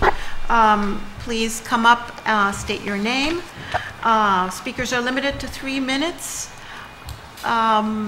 Speakers may not comment or discuss upon matters that are appropriate for executive sessions, such as matters regarding students, personnel, or negotiations. And just remember that this is a public comment period and not a time for dialogue with the board. So anyone wanting to comment, please come up and state your name. Good evening. My name is Sina Cushman. Unless someone like you cares a whole awful lot, nothing is going to get better. It's not. And that's Dr. Seuss from the Lorax. Ironic I chose Theodore Geisel, as he actually helped to popularize the whole language movement along with our friends Dick and Jane. I'm here this evening to share our story and to advocate for change. You can make a difference. You can change the trajectory of a life, and you can stop the spirit of a child from being broken. I was a resident of Chappaqua for 14 years until mid-April. My husband Brad and I moved here from Brooklyn with our daughter. We bought a beautiful home, engaged in our community, our church, our pool club, the school, ASO. We look forward to our future here. And later welcomed twin boys, who some of you may have seen today. One of the main attractions was the Chappaqua school system. Who could have predicted the Chappaqua school system would be the very reason we had to pack and leave our community, our dear friends, some of who are here tonight, the place that we'd known as a family of 5. You see, our 3 children are kind, spirited, athletic, industrious, incredibly intelligent, and so very brave. They are also all dyslexic. Our daughter received services for 10 years and had a fantastic friend group and was able to navigate her way with grit, determination, and some wonderful teachers. She just finished her freshman year at American University. We knew it was different with her twin brothers, though, who are now 10 years old. At 2.5, we had them tested through the district for speech and language. They received 6 months of services, which we were grateful for. In first grade, we knew they were behind, very behind. We began tutoring and requested evaluations. The services were inappropriate and insufficient despite clear diagnosis and identification. Through second grade, one of our sons was teased for being the worst reader in class. He was taunted in the cafeteria and bullied on the bus. His self-esteem hit an all-time low in the spring of second grade. He came off the bus in tears daily. He hated school. Imagine failure over and over all day long. We had him tested externally and believed the official identification would change his IEP and services. As Margaret Bird said, diagnosis without treatment is cruelty. There was a 2-year wait list at Windward for grade 3, so we sent him to the Southport School in Connecticut. We thought maybe we'd get bus support, but no. So I drove anywhere from 2 to 5 hours a day for 2 years while his twin was tutored an hour before school. This was not sustainable. It was too much for our family. Dyslexia affects 1 in 5 children. That's 20% of the students in your district. This means that in every classroom from kindergarten to 12th grade sits roughly 3 children who have this learning difference, and that's a lot of kids. Dyslexia is real. Okay, I need to continue for the, I need to continue. You'd have to make a motion. It's a neurobiological Hold on, I'm difference. sorry. It manifests. Please wait. I've been here for 14 years. Hold on one second. We just. I'm respectfully just asking if I I can move that we finish. better have more time. Okay, we Oh, you have to didn't make a make a motion. motion. We have to make a motion. I move that we Thank better you. have more time. A second. Okay, Much more. my favor. You have to give it. Can you give us an idea of, Yeah, I have like without- 2 more minutes. okay, please go ahead. Wait, hold on. I just want to make sure we're consistent. You have to vote on it. We have to vote on Yeah. that for an additional, Okay, we have the 3-minute time motions. period or All in something. favor? Aye. Aye. Okay. Okay, we're following our procedure. Thank you. I appreciate it. It's a neurobiological difference. It manifests in difficulty with language, reading, writing, and spelling. Dyslexic students typically have a high IQ and inherited the genetics. It does not go away. These are bright, gifted in many areas, and they can be taught to read. Bright children here in the Chappaqua School District are marginalized despite the vast amount of research. They're held back and asked to change when the instruction is what needs to change. They're denied their potential due to schools' continued lack of education in the area of dyslexia. I encourage you to challenge yourselves and read The History of the Reading Wars. Many of you might have read it, by Nicholas Lehman. You will then more clearly understand how we got here. You'll see the struggle between whole language and phonics. You will understand why a district with educators predominantly schooled in the whole language era would be attracted to it in the Reading Recovery Model, or RTI, the Wait to Fail system. Whole language holds that learning to read is a natural process like speech, and that children don't need much direct instruction. Instead, surround them with books and they'll become readers. This is absolutely the approach that's taken. In fact, just recently, the director of literacy, the quote was, "To students who may struggle with or not enjoy reading and writing, what one piece of advice would you give? If somebody doesn't enjoy reading, they simply haven't yet found the right book. They need to speak with their teacher, parent, librarian, or friends to find the book that will hook them on to the magic of reading. That's simple." This approach was developed in New Zealand and intended to catch up kids who were behind. The wait to fail method doesn't work. And I'll skip to the bottom on what you can do and what I'm asking as I leave Chappaqua with my family. To the board, your mission statement. It's to create a community for learning where students, parents, and staff are joined in the pursuit of academic excellence and personal growth and caring, to seek to develop each student's full potential through a challenging curriculum, a diversified faculty, and a commitment to intellectual freedom, appreciation of their self-worth. I'm asking just for 3 things. To act by accelerating your work in these 3 areas. Institute early screening in kindergarten. We test for hearing, which impacts 2% of the population, while dyslexia impacts 17 to 20. Employ early intervention, the right intervention. If your child was diagnosed with appendicitis, you wouldn't want a wait to fail treatment. Institute the structured literacy, research-based, evidence-based, multi-sensory teaching. You don't need to create anything. It's already there and it's proven. And train and certify your teachers. Teachers can change the brain of these children. Parents, continue to educate yourselves and advocate for others. There's many resources out there. These children have a right to appropriate, aggressive, evidence-based interventions for their neurobiological learning difference. And to the teachers, we had so many wonderful teachers here. We just want them to get the right training and tools to be able to reach these children. Our daughter is an amazing self-advocate. Our son is thriving at the Southport School, and our son Jack now has a robust IEP with SMART goals and objectives, and he even got summer services in our new town, which we started in April. And as Albert Einstein said, everybody is a genius, but if you judge a fish by its ability to climb a tree, it will live its whole life believing that it is stupid. I thank you for the extra time tonight. I didn't come here for anything for our family, but to hope that you all will take it upon yourselves to make a change for these children in this community who really deserve it, and they're hurting every day.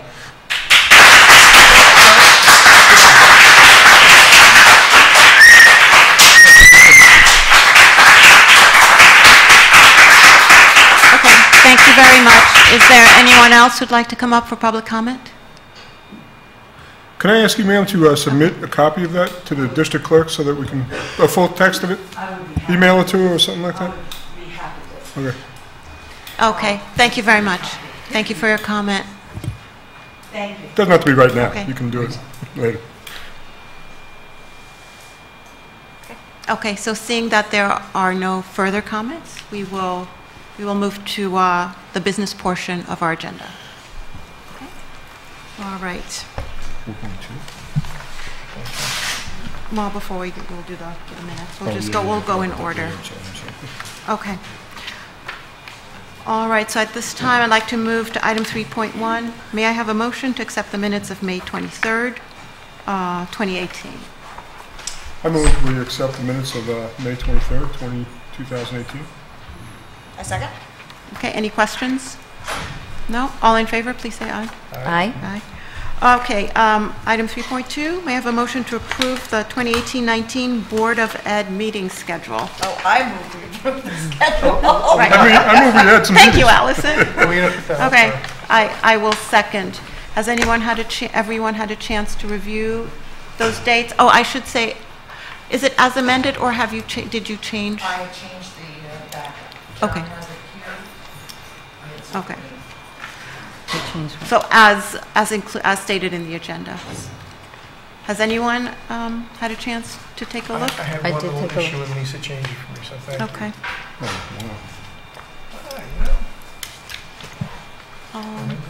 Holly in the audience, have you looked at the backup for the meeting schedule? Okay. Good? Are you good with it?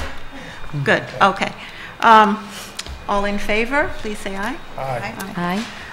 Okay. Before I move 4.2 non-instructional, I just want, because we've already approved 4.1 instructional, I just want to acknowledge Joe Kearns, who's here today, who was Yes. appointed our varsity football coach. Yes. after a extensive process. We are happy to have him lead the team into the future. And I just wanted to acknowledge that he is at our meeting tonight, and we're I very told her it passed you. pleased to have him here. So, Congratulations, now, Joe. with that Thank you. said, I'd like to recommend 4.2 non-instructional as presented. I will move 4.2. May I have a second? I will second 4.2. Any comments? All in favor, please say aye. Aye.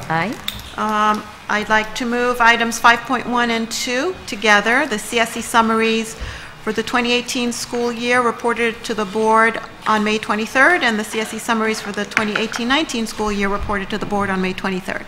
May I have a motion and a second? I move 5.1 and 5.2. I will second. Any comments? No? All in favor, please say aye. Aye. Okay. May I have a motion to authorize the 2018-19 school year salaries of the non-aligned administrators as recommended by the superintendent of schools? I so move. 5.3. Okay, I will second. Any questions? No? All in favor, please say aye. Aye. Aye. Item 5.4, may I have a motion and a second to authorize the 2018-19 salaries of the confidential employees based on the superintendent recommendations? I so move. A second? Questions? All in favor, please say aye. Aye. 5.5, may I have a motion to authorize the salary for the Director of Continuing Ed as recommended by the superintendent? These are the 2018-19 salary. I move 5.5. I'll second 5.5. Questions? All in favor, please say aye. Aye. Item 5.6, this is a resolution to certify lead evaluators of classroom teachers for this school year, and to certify lead evaluators of building principals for this school year, and to recertify lead evaluators for classroom teachers and building principals for this 2017-18 school year, all pursuant to Ed Law Section 3012C. I move 5.6 as written in the agenda. I will second 5.6. Any questions? Yeah, why, I mean, I know we're doing it for this school year, but why now? Why not? Is this something that should be done? I'm assuming they're being evaluated now? The evaluations are coming in? Yeah, this is the actual around the time of the year that we pass this on a yearly basis because of the training and when all the training is completed. So we want to make sure everybody's done before we put them on the agenda. So it's sort of retroactive, which would allow them moving Yes. forward, but it's for the end of this year and then moving forward. Oh, okay. So we have a number of employees on here who won't be here next Right. year, so what do we do there? Because But they have to be certified Yes. because they finished their certification, Well, we correct? we did No, because we're evaluate. evaluating this school year. Right. Mm-hmm. Okay. Okay, is that clarified? Okay. Are we ready to vote? Yes. Mm-hmm. Okay, all in favor, please say aye. Aye. Aye. On item 5.7, may I have a motion to increase the sick compensated absence and the compensated absences? These are two different budget lines. One is for 131,000, the other is for 71.6 thousand, to be funded from the Employee Benefit Accrued Liability Reserve Fund. I move 5.7. I'll second 5.7. Okay, any questions? No. Okay, all in favor, please say aye. Aye. May I have a motion on item 5.8 to accept the recommendation of the Audit Committee, which is the internal audit report for capital project of revenues and capital projects, including the response by the district and the GASB 75 report for the year ending June 30, 2018. I move 5.8. I will second 5.8. Warren, as the chair of the Audit Committee, it's pretty self-explanatory. Do you have The only thing I would anything? say that, you know, we normally do one internal audit report a year. We did revenues. This year we've been doing capital projects on an ongoing basis because we've got so many capital projects going on. So you'll see capital projects next year and probably the following year. So As an add-on, in a sense, or just like an they're- ongoing? They're ongoing since we've got so many capital projects. Right. Just to understand what we're doing, make sure we're Dotting our i's and crossing our Right. t's. Okay. And John Tobin does a great job, so he said, you know, he could continue doing that for us. Okay. Because normally we do capital projects as a specific year, but we're just doing it as a like an add-on. Okay. Okay, yeah, sounds good. Any other questions or comments? Okay, all in favor, please say aye. Aye. Item 5.9, may I have a motion to approve the contract for an independent contractor services with Christopher Weir as claims auditor for the school year 2018-19 at $86 per hour. I move item 5.9 to hire Chris Weir as our independent claims auditor. I second that. Okay, any questions? He does a great job. I thank you, Chris Weir. Yes? I'm glad to have him. Okay, thank you. All in favor, please say aye. Aye. I'd like to take 5.10 and 5.11 together. These are for summer workshops to approve a contract with Angela Stockman of WNY Education Associates for grades 3 to 6 in the Maker Writing Workshop for August, and also Thomas Romano for literacy work for grades 5 through 12 for the August summer workshop. May I have a motion on these two items? I move 510 and 511. I'll second. Okay, any questions? All in favor, please say aye. Aye. I'd like to take items 5.12 through 5.18 together. These are all contracts for health and wellness and educational services. This is with Byram Hills, with Barcliff Manor, with Westbrook Preparatory School, Anderson Center for Autism, and 3 contracts, each for 1 student with Eastchester. So may I have a motion on and a second for items 5.12 through 5.18? So moved. I will second. Any questions on any of these? No. Okay. All in favor, please say aye. Aye. Aye. Let's see. I would like to take 5.19 through 5.23 together. These are all approvals for contracts related to bond work. I'll go through them just for, for transparency. This is a contract with Lorelei Industries for Field C improvements for $1.2 million. A contract for capital improvements to Greeley and the Chappaqua Public Library with MVM Construction for $9.2 million.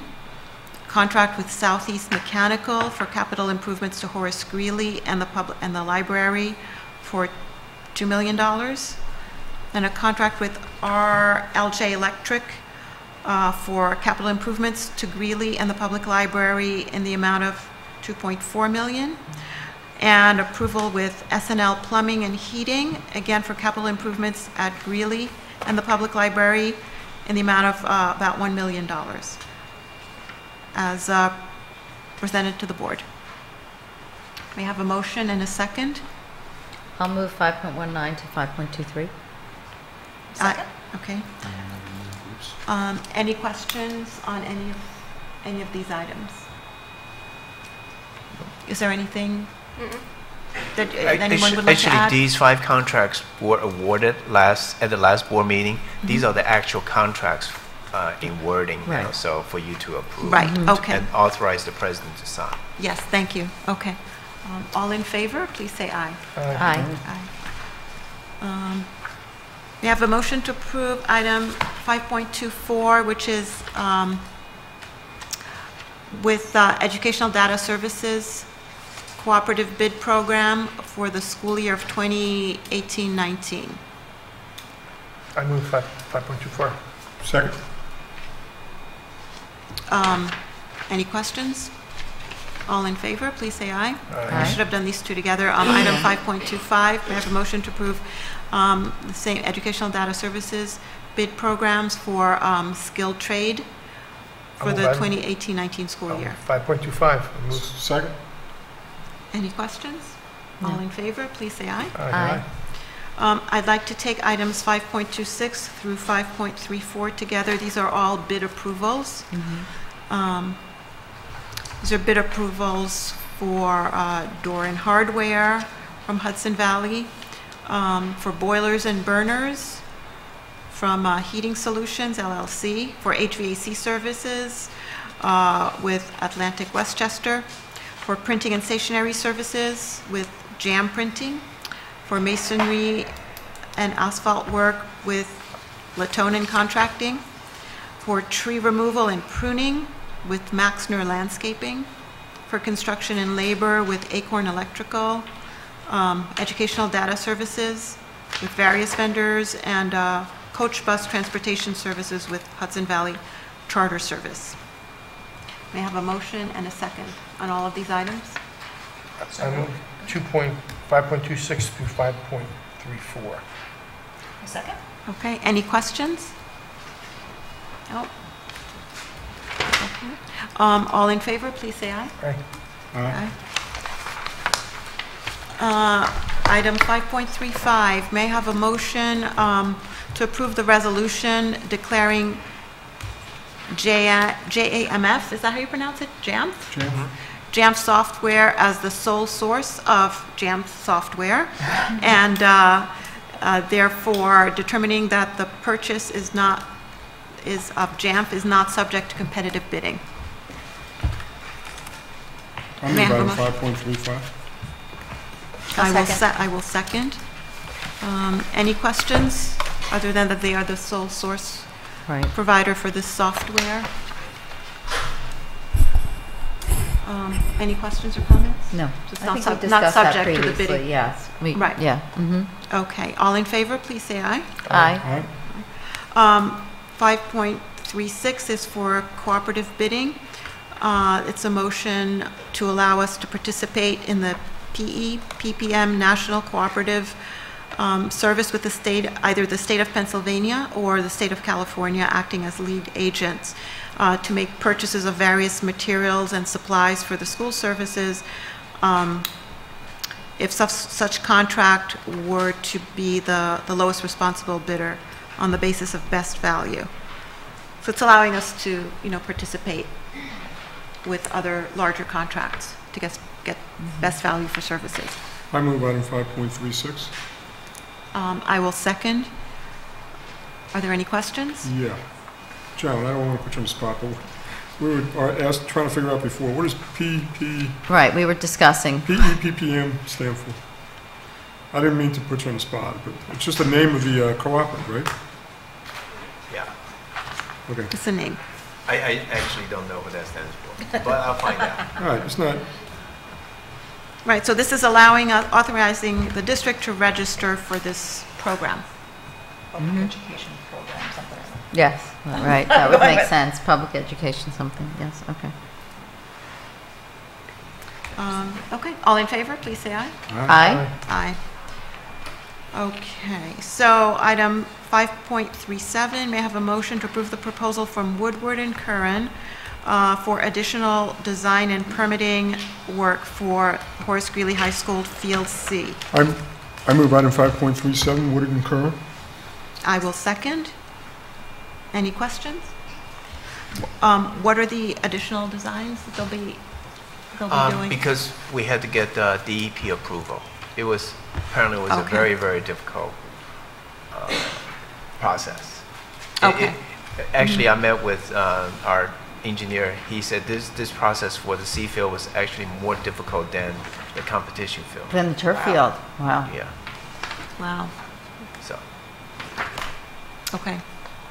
So is it because of the drainage? Is it drainage? Yeah, I was going to ask that. Because they have to do yes, I would think so. Stormwater treatment process. And so this is additional work, plus also to be the construction manager for the C field. This is like the two fields. We have they did the competition field, and there's a separate construction manager from the rest of the bond project, because they have the expertise in this field. Okay. And if you look outside on the way out, they've started. Yeah. Okay, well, we want it to be done right, so. They're scheduled to finish by August 24th. Okay. Good.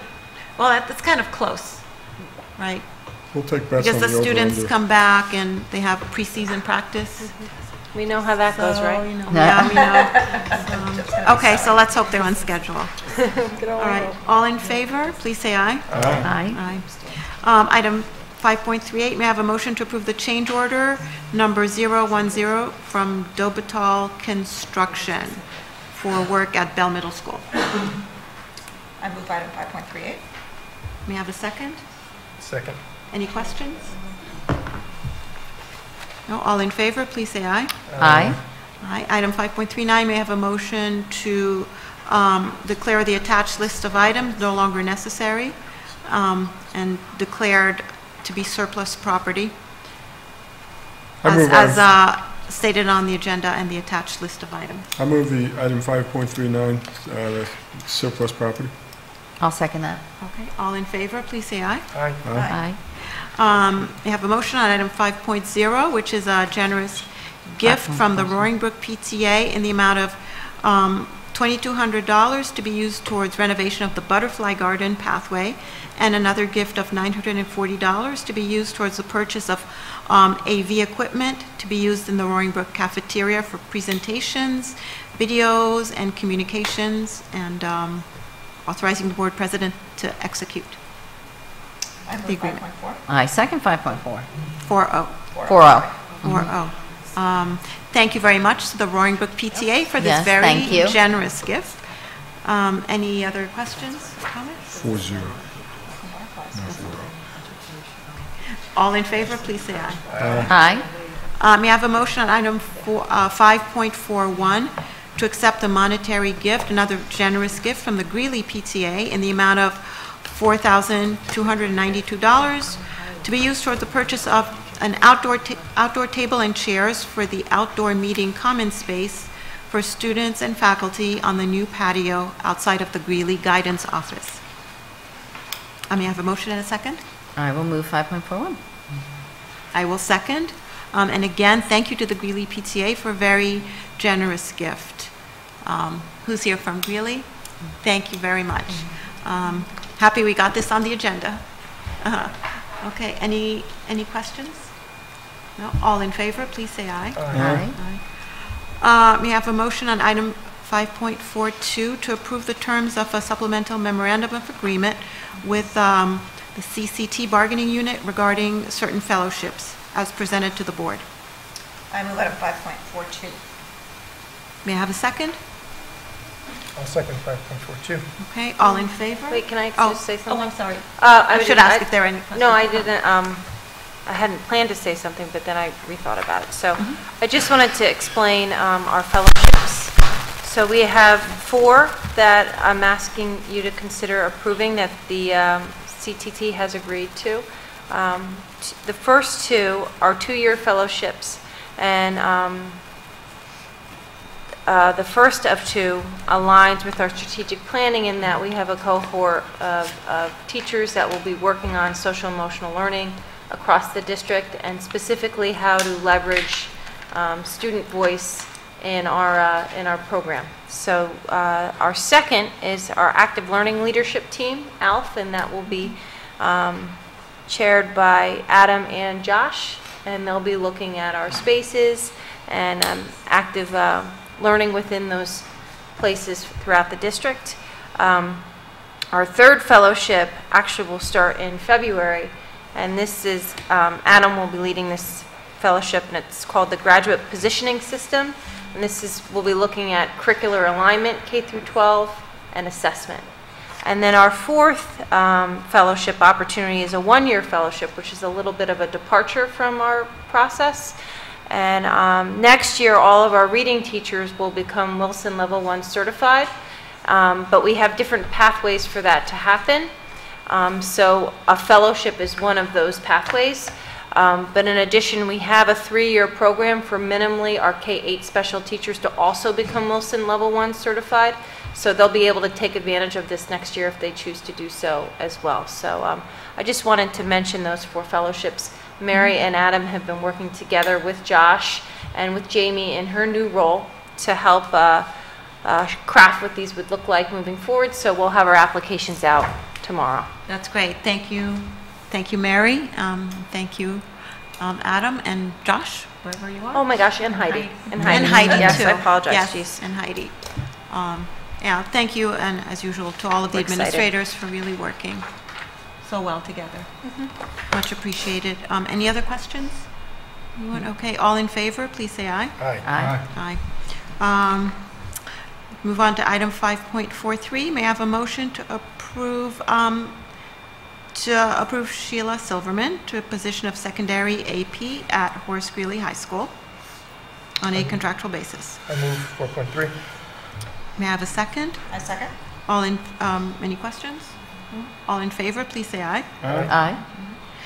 Item 5.44, may I have a motion to ratify the provisions of the memorandum of agreement with COSA and to incorporate those provisions into a 3-year successor agreement effective July 1 of this year, terminating June 30 of 2021. I move item 5.44. I'll second. Okay, any questions? Thank you Comments? to the administration for negotiating this contract. Yeah, and to COSA as well. With the COSA, Thank and you. the COSA also. Yes, okay. All in favor, please say aye. Aye. Item 5.45, may I have a motion to approve the terms of the supplemental memorandum of agreement with the Chappaqua Administrators Association regarding summer work schedule as presented to the board.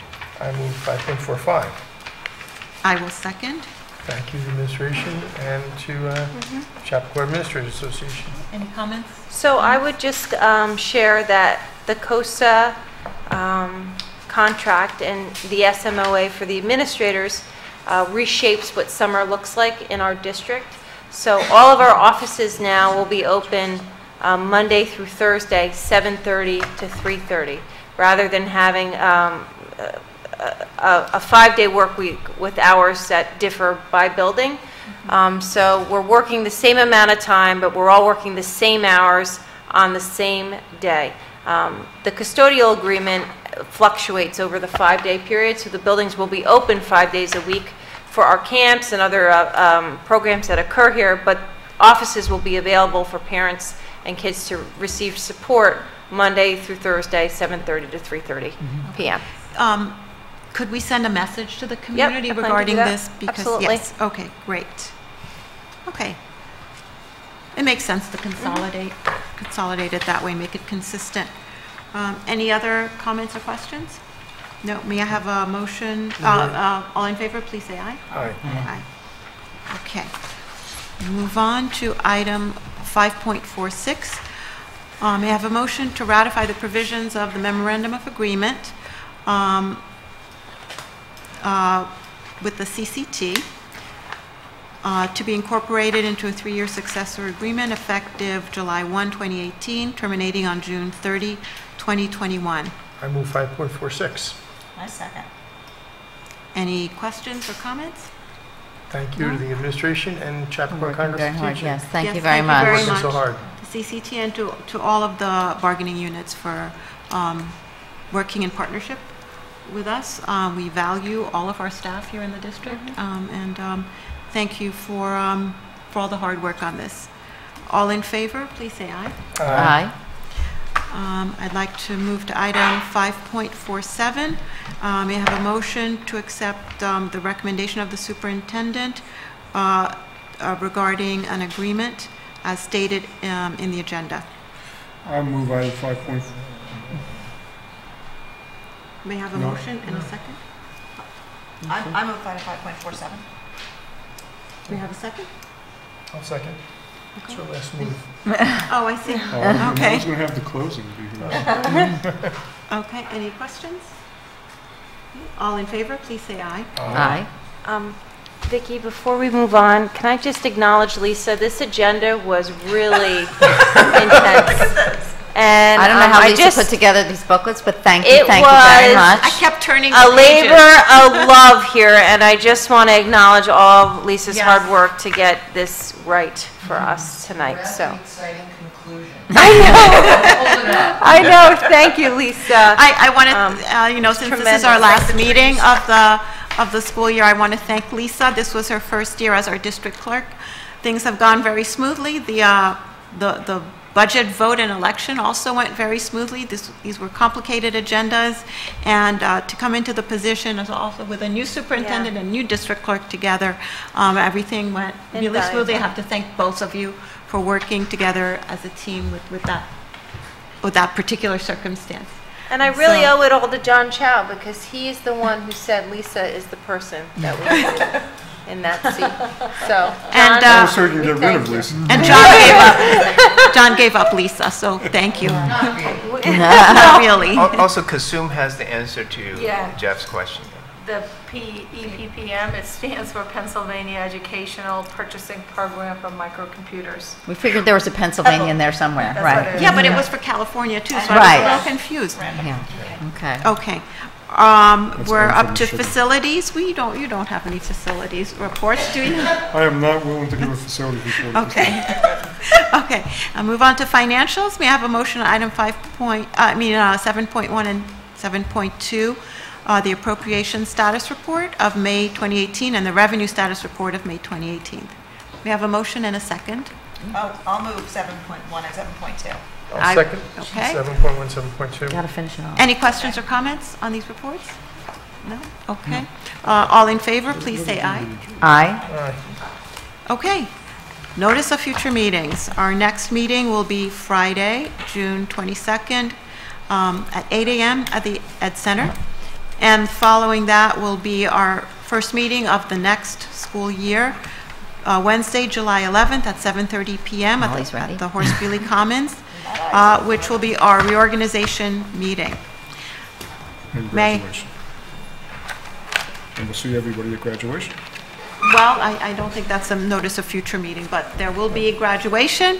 It will take place on Sunday, June 17th. I unfortunately will have to miss graduation as school president. I haven't missed graduation yet, and I'm sorry to miss it, but my nephew is getting married in California. Yes, so congratulations. Yes. You should miss for that. Enjoy. Yes. And the silver said you only get married twice, so. What?